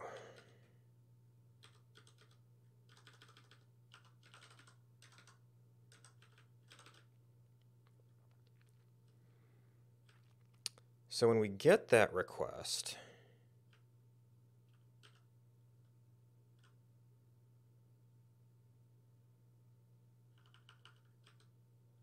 we're going to get that. We're going to get, so this state was the session.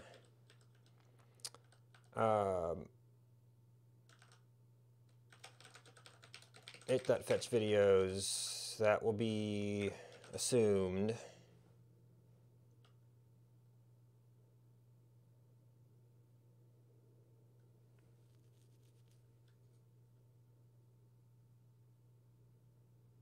I think I want to put that on the queue and then just have a generic thing that executes the queue.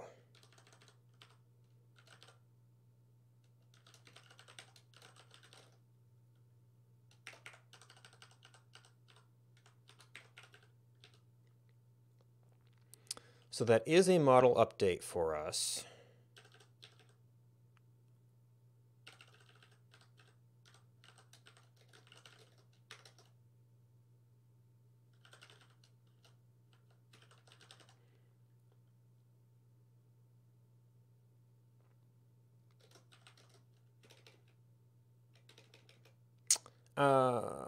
We would actually like to put this on the end so these get executed in order.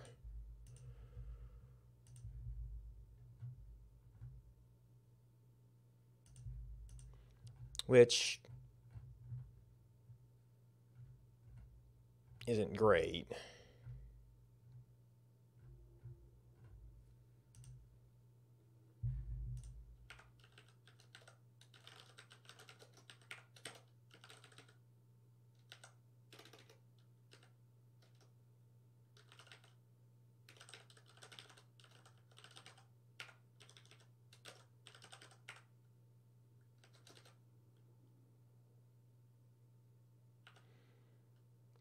And then we're going to want to pull some of this stuff out.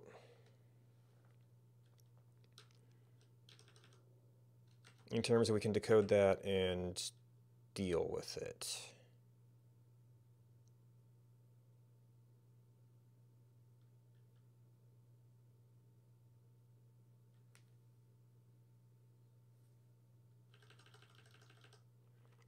So then we take that model, we run it through a function that determines what to do with it.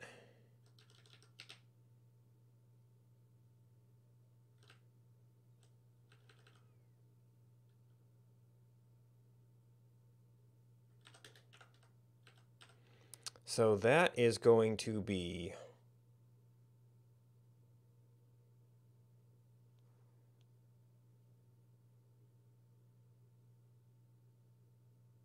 I wonder if that is that just a step in update.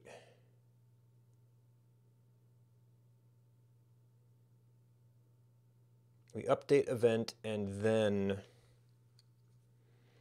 update event would not might not need to directly send commands if I did that up there.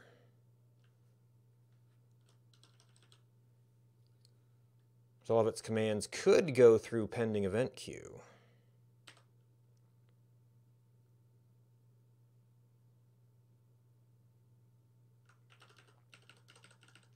What is this then?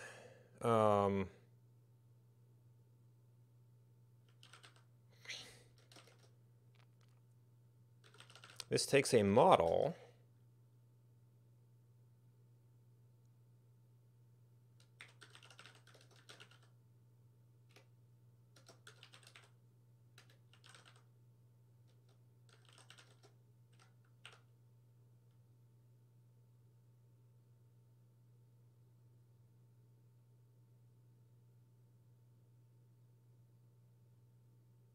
Now, you see, this was a little bit specific. But how did you get the user ID to make the request then? I pulled this up. So I over extracted here. So that must have been like down here.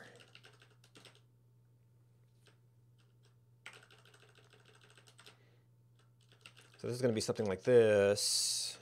You still have to be up here.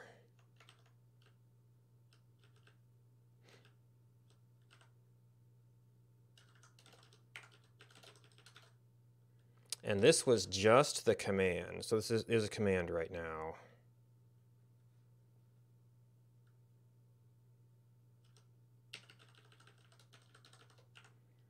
And we still have to deal with what we do with this.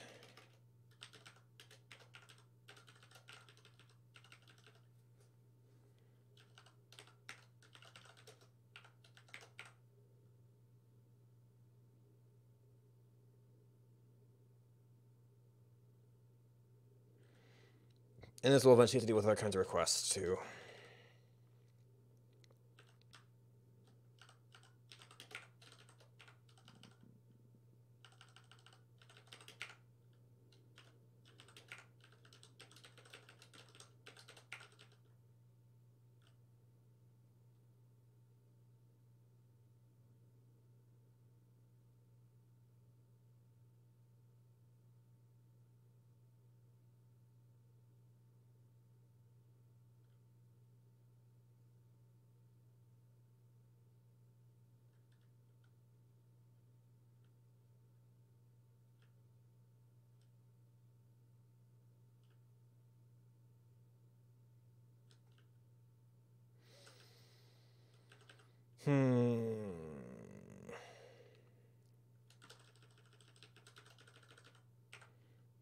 So, do we have environment?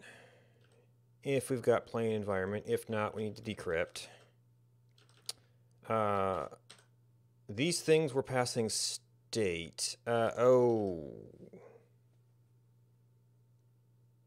Well, that operation specifically takes a state.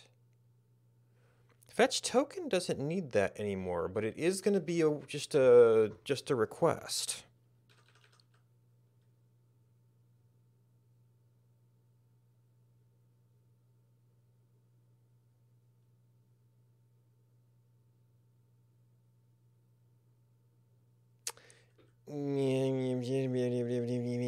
So now you're going to have probably what was our original session here.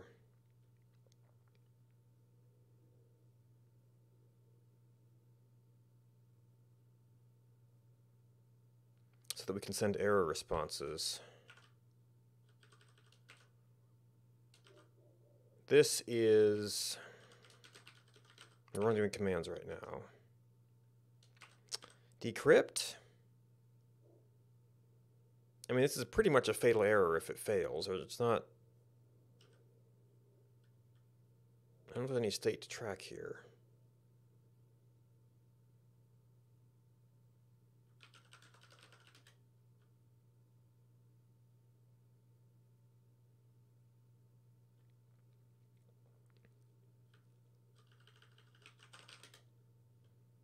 Right, because I was passing it down to those things, but this is going to go back to our queue again, so that'll kind of take care of that. That will be downstream of there.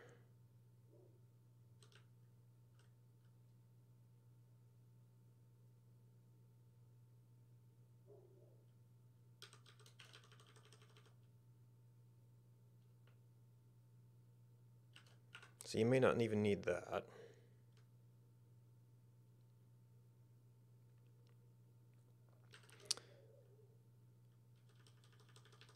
So then this would be like,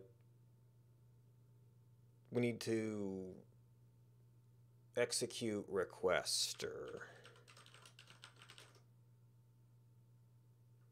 something.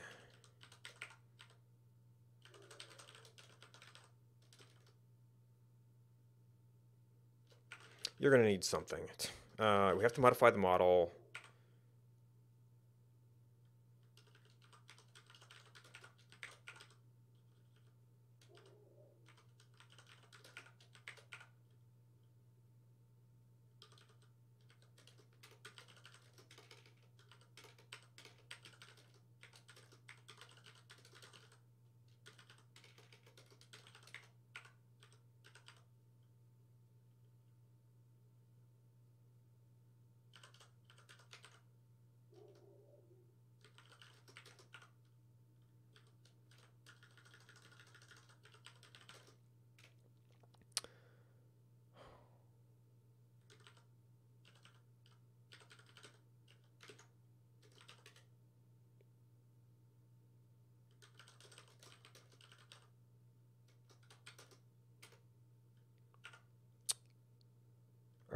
I did actually decode this in place. But there's pulling it out, and then we have a match, or there's at least one entry. And there's not one entry. Actually, this should be exhaustive. Then we're done.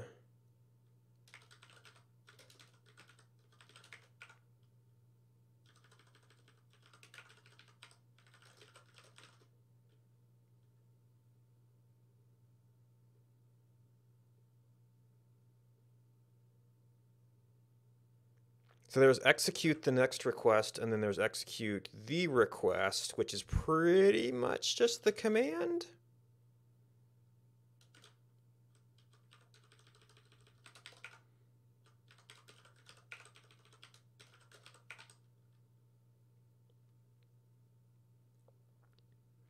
Oh, I might actually have to execute all of these once I get set up.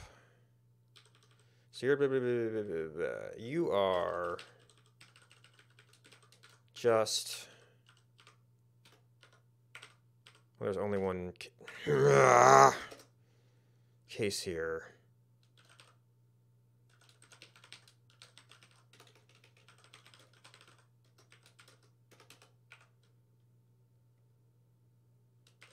And I guess since this thing knows what its state should be,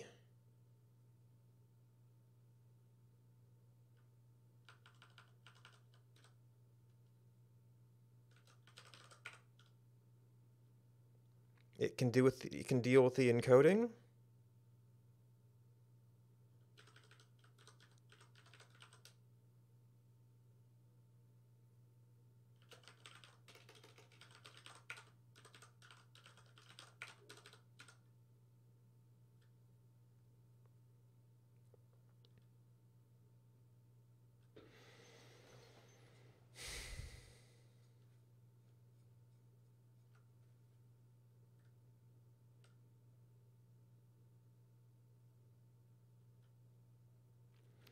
Now, I suppose we could get into a bit of a loop here if we try to step this and we're not making progress. It's a little bit why I was concerned with the whole retry flag in the first place.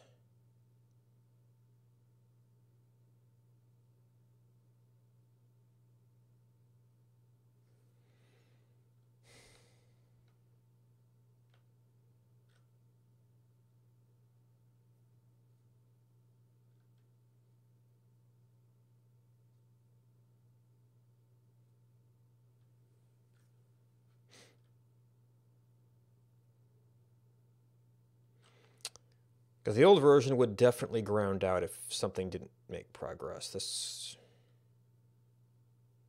not necessarily ground out.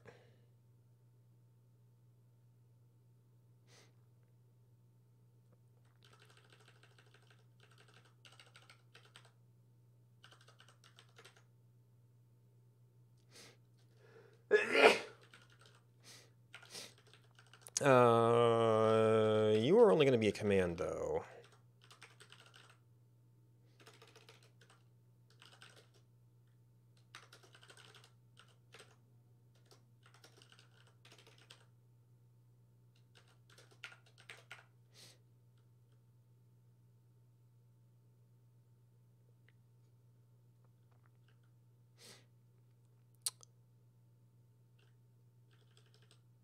New event.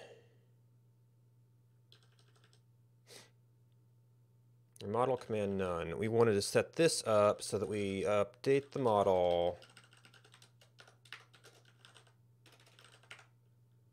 Maybe if we do better control of when we step.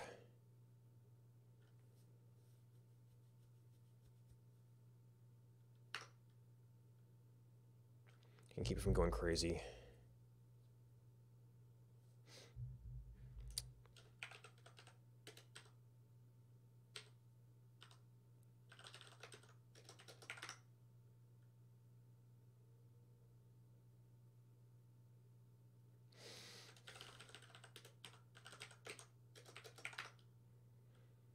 Keep forgetting to name the field.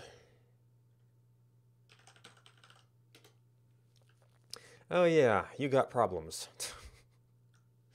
Well, you need to update env and then fetch token or send the request.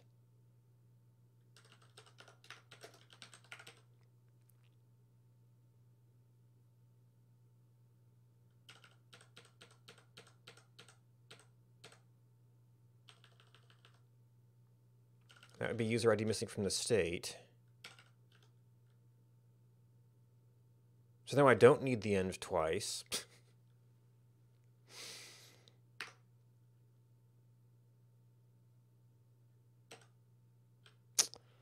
HTTP response. So now we know what it was a response to. So we would do the decode on the state.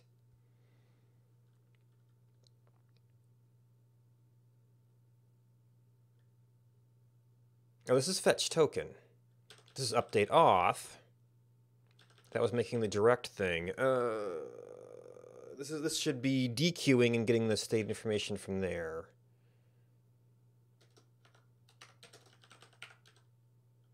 First we decrypt, we get the request, we cycle to do the decrypt call. We get that, we cycle to do the fetch token. We get the token, we cycle to dequeue our first thing.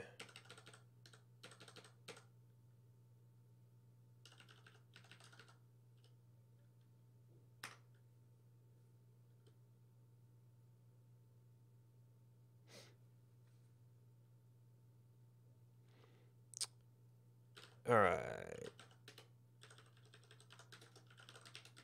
Fetch videos constructor.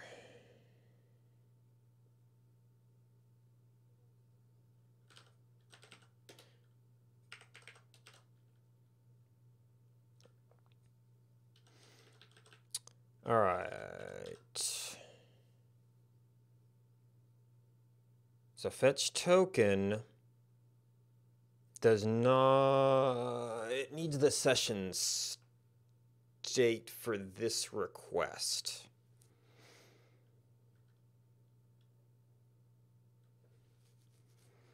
So that's something we might need all through this.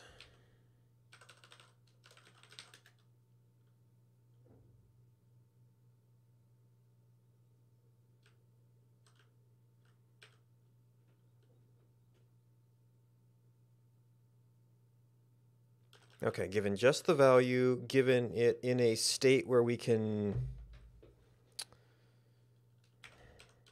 Okay, we're not calling this anymore.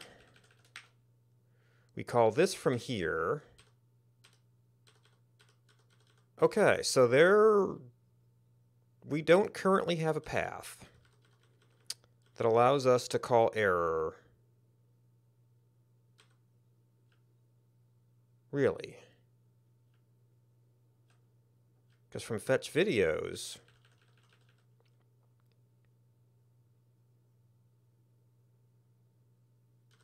well, I mean, that's good because that took out a whole lot of cases where it's like, well, something was very, very wrong.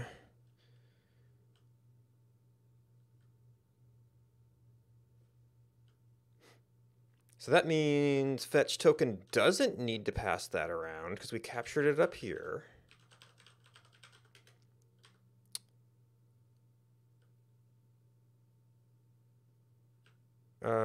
Possibly we could have been doing. We need to do some of that with some of this stuff. But then we have to care about what kind of state it is. So fetch token doesn't need that. So the fetch token function shouldn't need it. There's the problem here.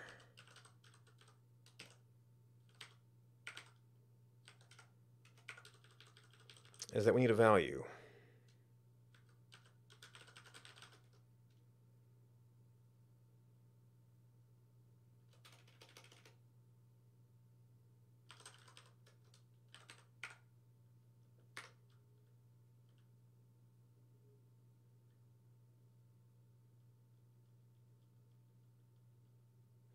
Actually, is there... Okay. Fetch videos model.end. Okay, so this had... Right, so this is state.userid because this is a definite structure now.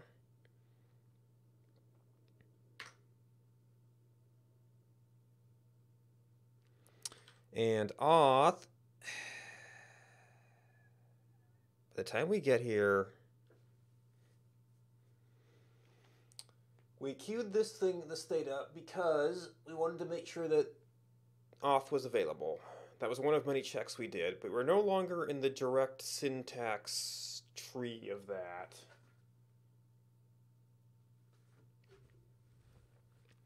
So we don't have access to the decoded variable, so we have to decode it again, even though we know it can't fail.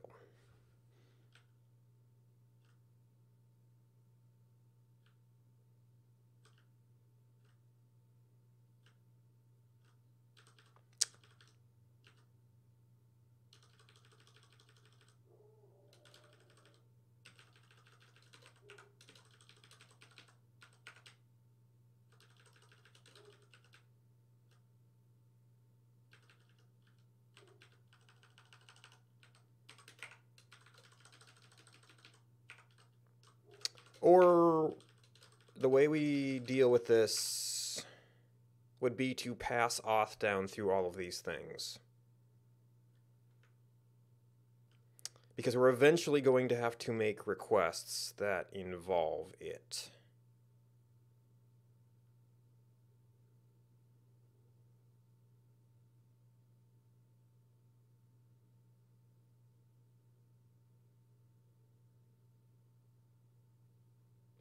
I mean, in theory, our env is known too, but that was the easiest way to pass it around.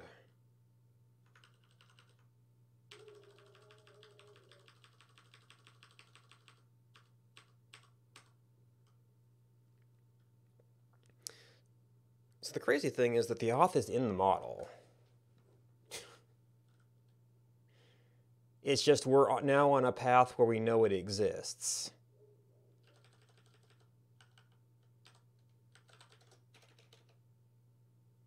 What was it? In model terms, it was a secret.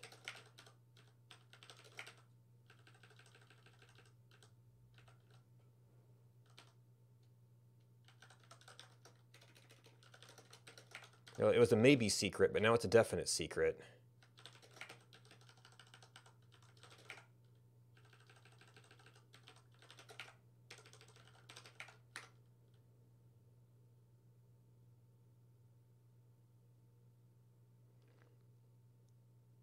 Oh, and then there's the env. So you kind of have to take over all the things that these calls might need. So maybe my pending request. Should that be something else? You don't really want the enumeration to be more. Well, no, because this is all the stuff we didn't know when we queued it up.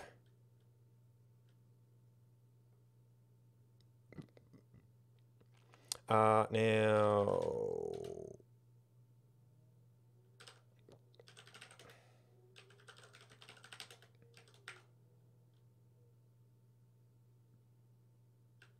Where do we use env? OAuth headers.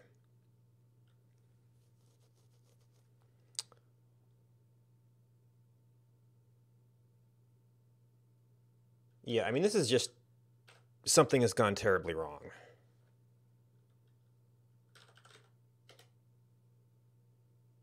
We exposed plainenv, which unfortunately is a type alias that is that is type-wise compatible with encrypted env. And we can still use the alias and document what we expect it to be. We're just not going to have any enforcement on that.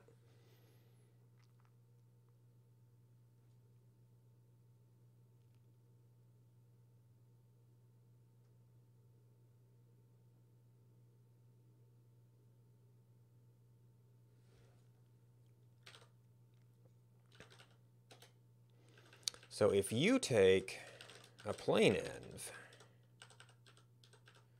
then I can skip all of this.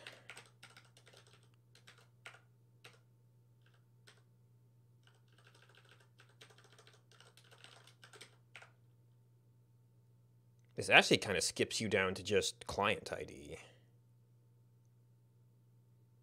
which is what this function actually needs.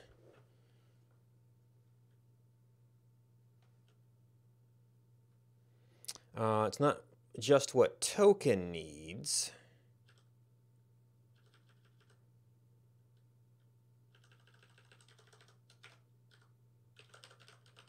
Fetch token needs more, but that's not in the same system. We do know it's an env plane, though.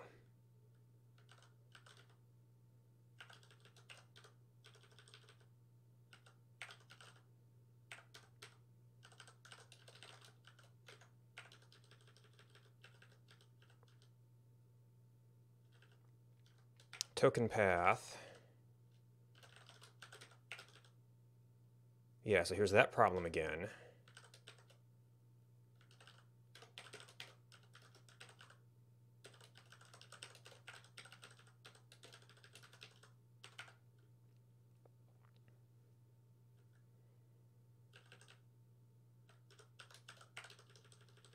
So I guess that makes it a little easier to pass around.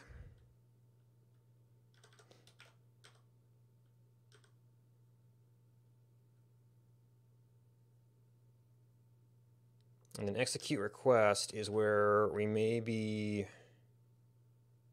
Oh, this has to be execute next request, first of all.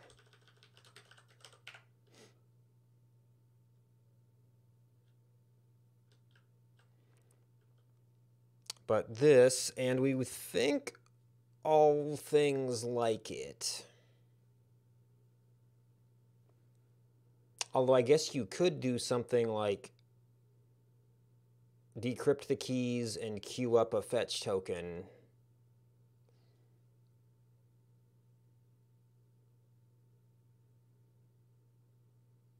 But fact-based seems maybe a little bit more stable there. Because what execute request is just a stand-in for any of these many functions that are all going to need like the headers, essentially.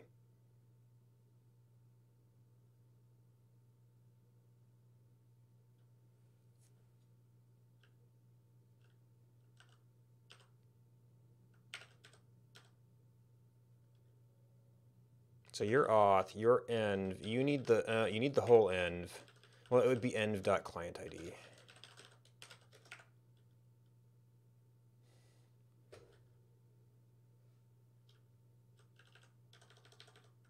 Which would be another secret, which we have no order on.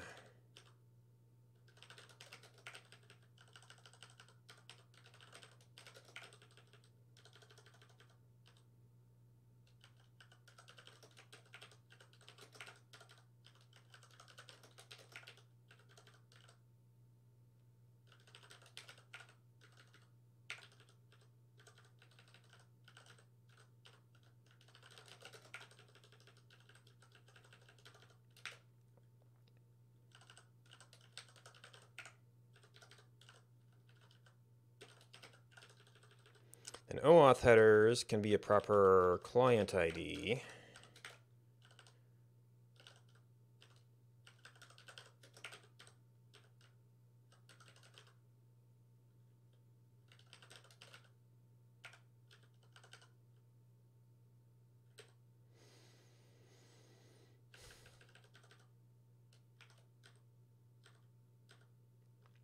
That makes the execute request signature. So we've got this client ID auth. It shows up a bunch.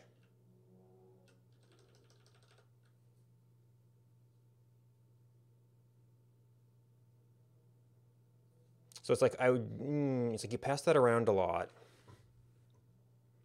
but you don't necessarily want to convert it to headers, because once it's in headers, it's in plain string.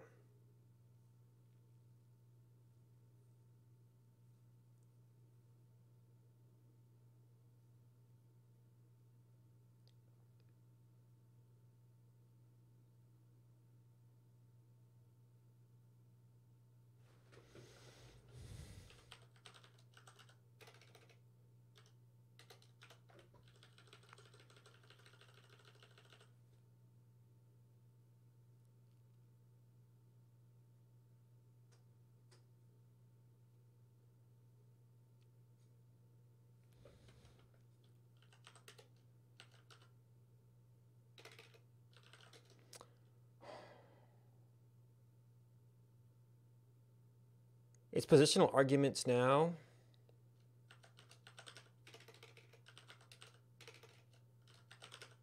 So I guess making it positional wouldn't be that much worse. Of course, this leaves no documentation about which is which.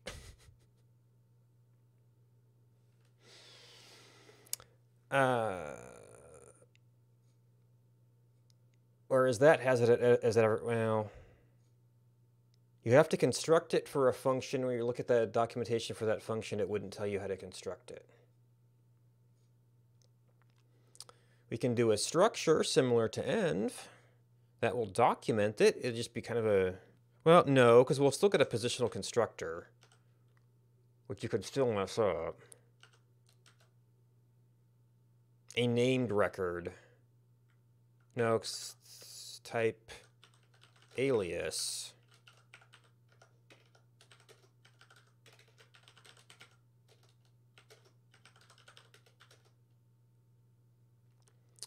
I guess maybe here we can start calling it token.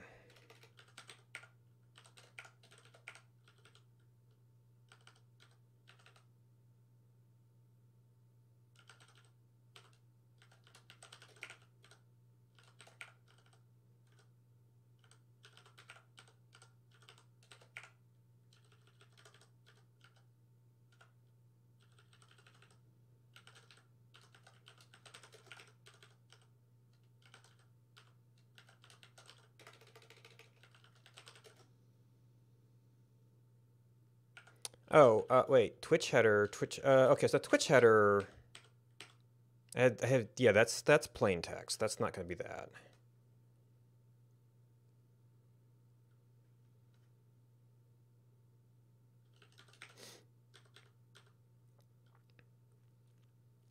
Token path is something different. Fetch videos.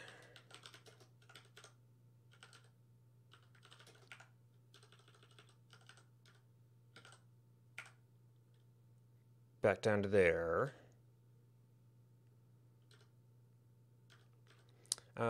This is where we have to construct it.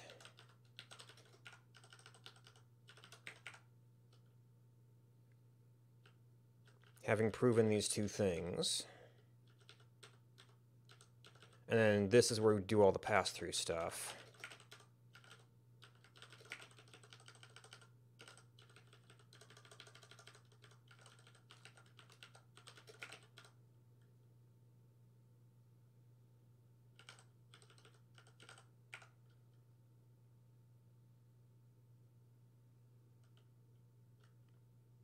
Now this is a specific state. Yeah, we were going to push the encoding down to you. So now you it is going to be a specific state, so that should match. So this is going to be a fetch video state.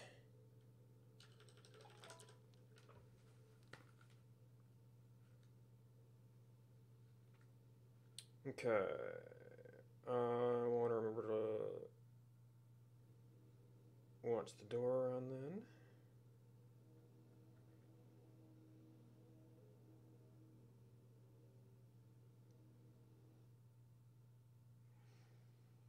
That'll work. That's actually getting kind of close.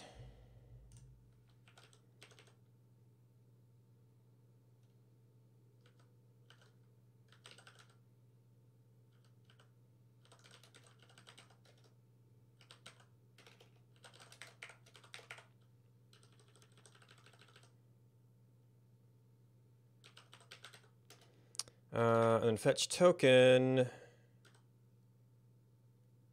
we just put in a null. We didn't see a place that we would be able to use that, except for the errors that we'll have to deal with later.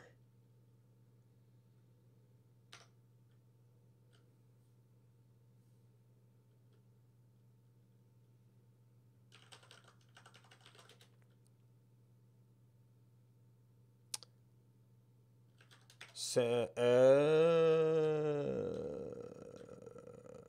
that is a generic thing. But it's only interested in one field out of there. It is still a value, unfortunately.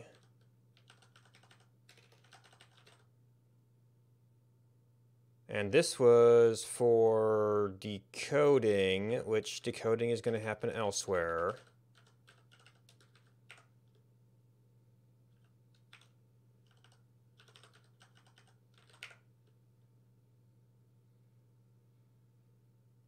Which means this has to do the decoding.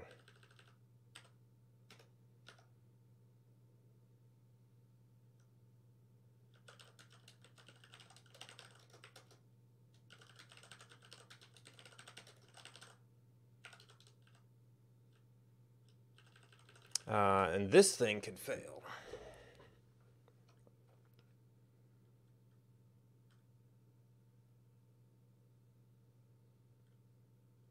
I might want to do something with this. It's actually a fair bit of stuff there. If that fails,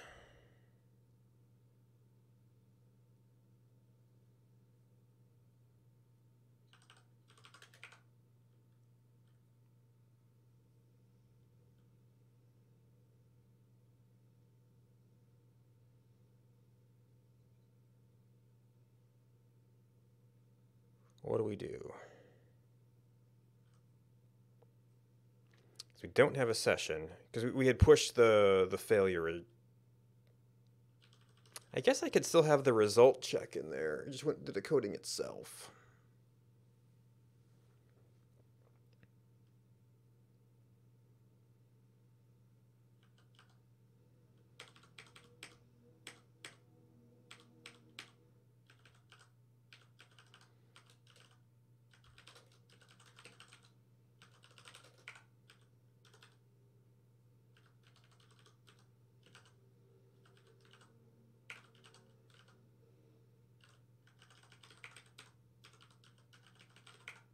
That seems a little bit of a weird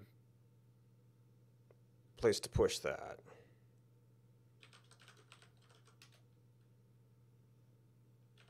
Yeah, it's exposed from there, but I can probably do with qualifying that.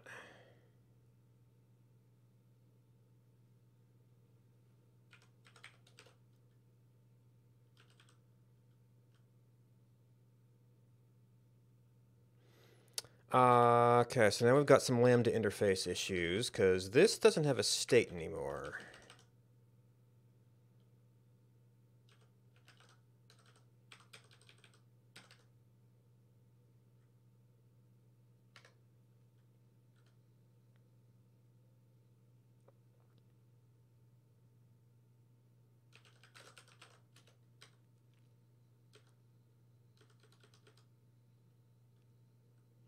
has, I said, one argument. Definition says it has 2 arguments. Ah.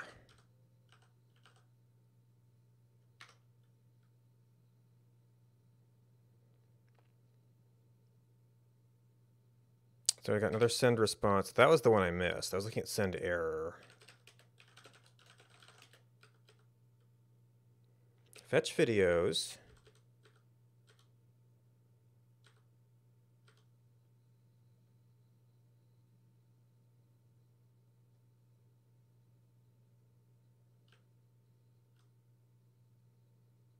Oh, I never did the. I pulled it back to get the switch case.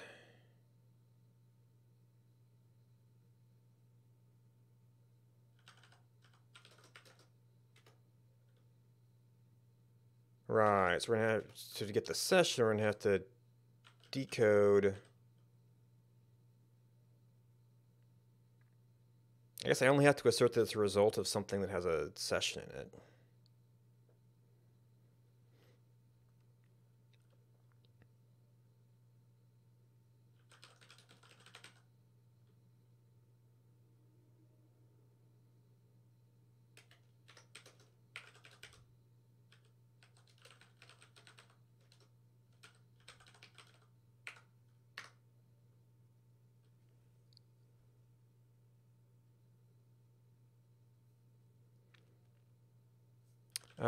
You need to be state.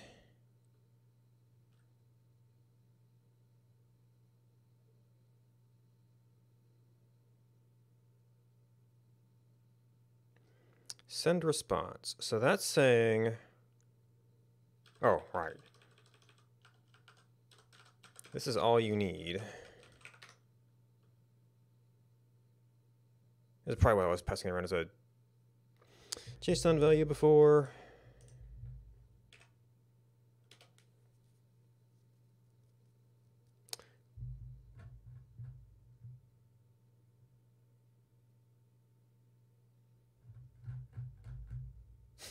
Okay. So that works somehow.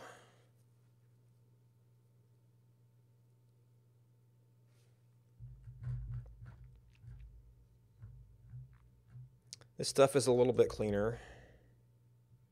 This is almost unnecessary.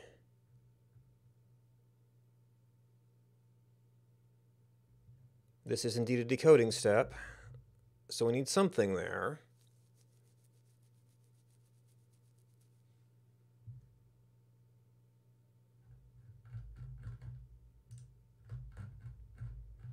So now we don't have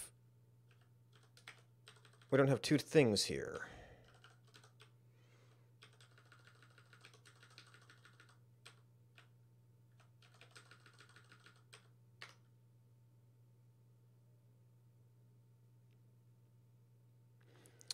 So that uses the queue internally. We still don't actually have a way to handle authentication errors. And it looks like well, I guess if I leave this up for the test window, there's going to be one today.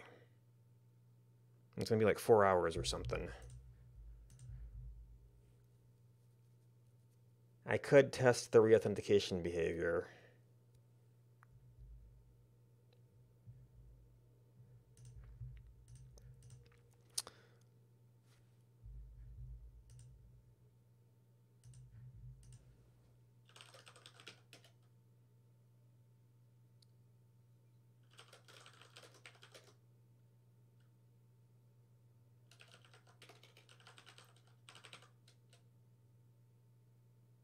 This is kind of experimental.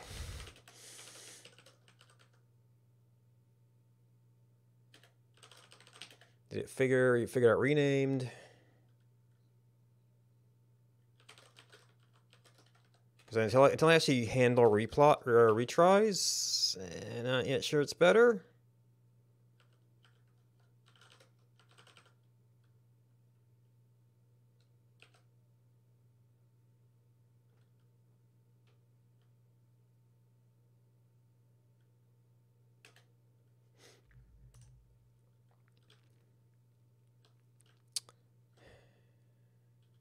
So if we get an unauthenticated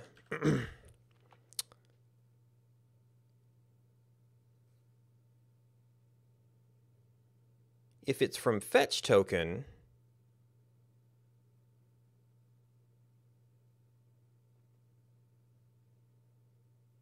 well, I guess the Twitch API could be down, but it shouldn't be unauthenticated. If it's from fetch token,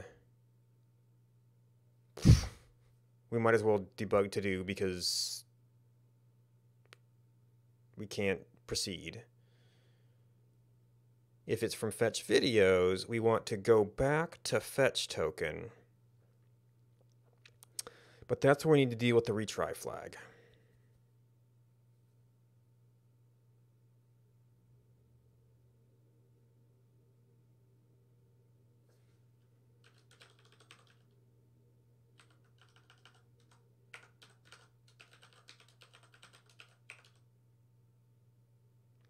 And what I just did was I removed the session from fetch token because we weren't using it.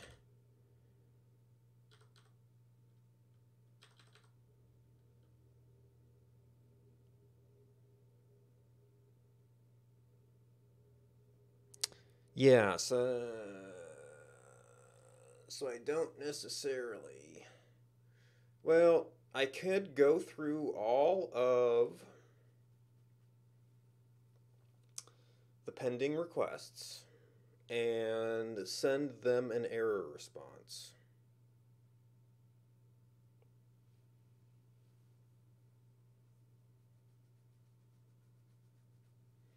Because that is a global failure. I'm probably going to have to iterate over all of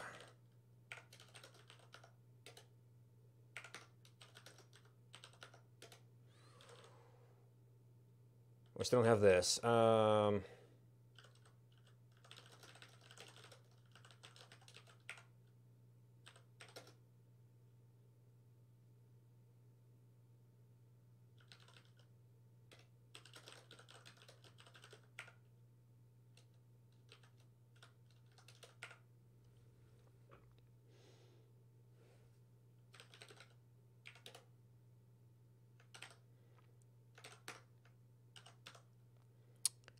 So I can't actually do that yet.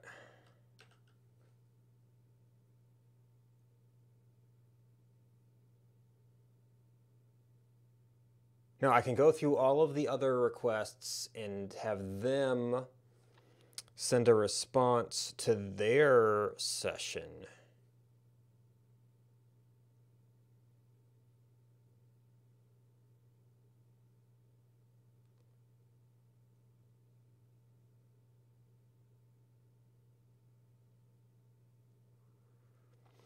Do I need a function that can pull a session out of anything? Or do I need to pull the common fields of a request up? So that a fetch videos request is just that user variable, user ID.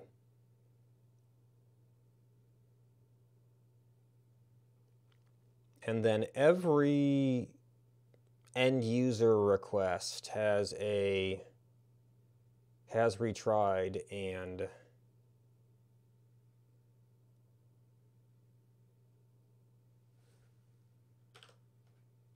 session flag. Then that's in a structure you can go through every request and bloop it off. It still has to get encoded into the state, but you could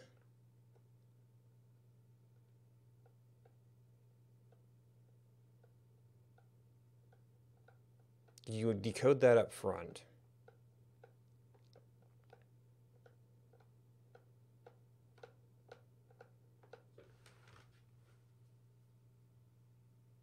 If the top level thing was enumerated, because you'd still have to handle a case that the other fields didn't decode. Fetch token right now has no state. If you want it all, HTTP requests to have session and retry information, which retry isn't going to be valid for like fetch token.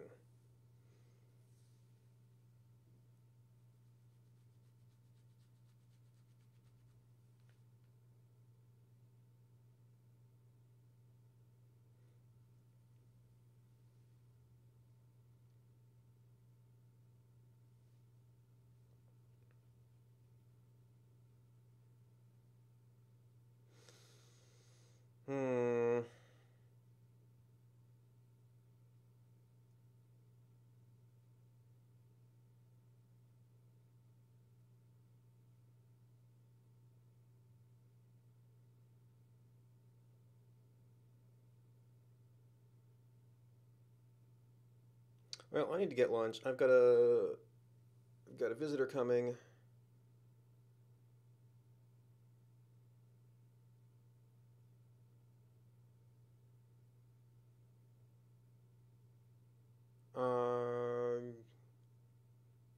I need to get groceries at some point. Might be interesting to work on it during the outage window.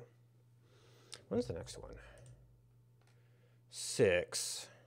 So that'd be Wednesday. And then next Monday? And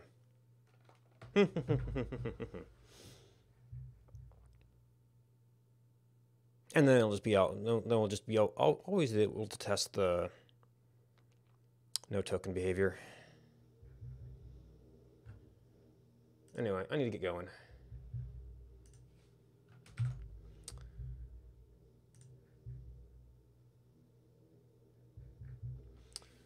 Thanks to the subscribers. Thanks to all the people who hosted me. So there is an outage window today. Maybe I want to work on it later. I just have to sort that out with the groceries and everything else out. Well, it's my general off day, but that's what I'm usually on. No more Step Mania. Doesn't seem very popular. And goodbye.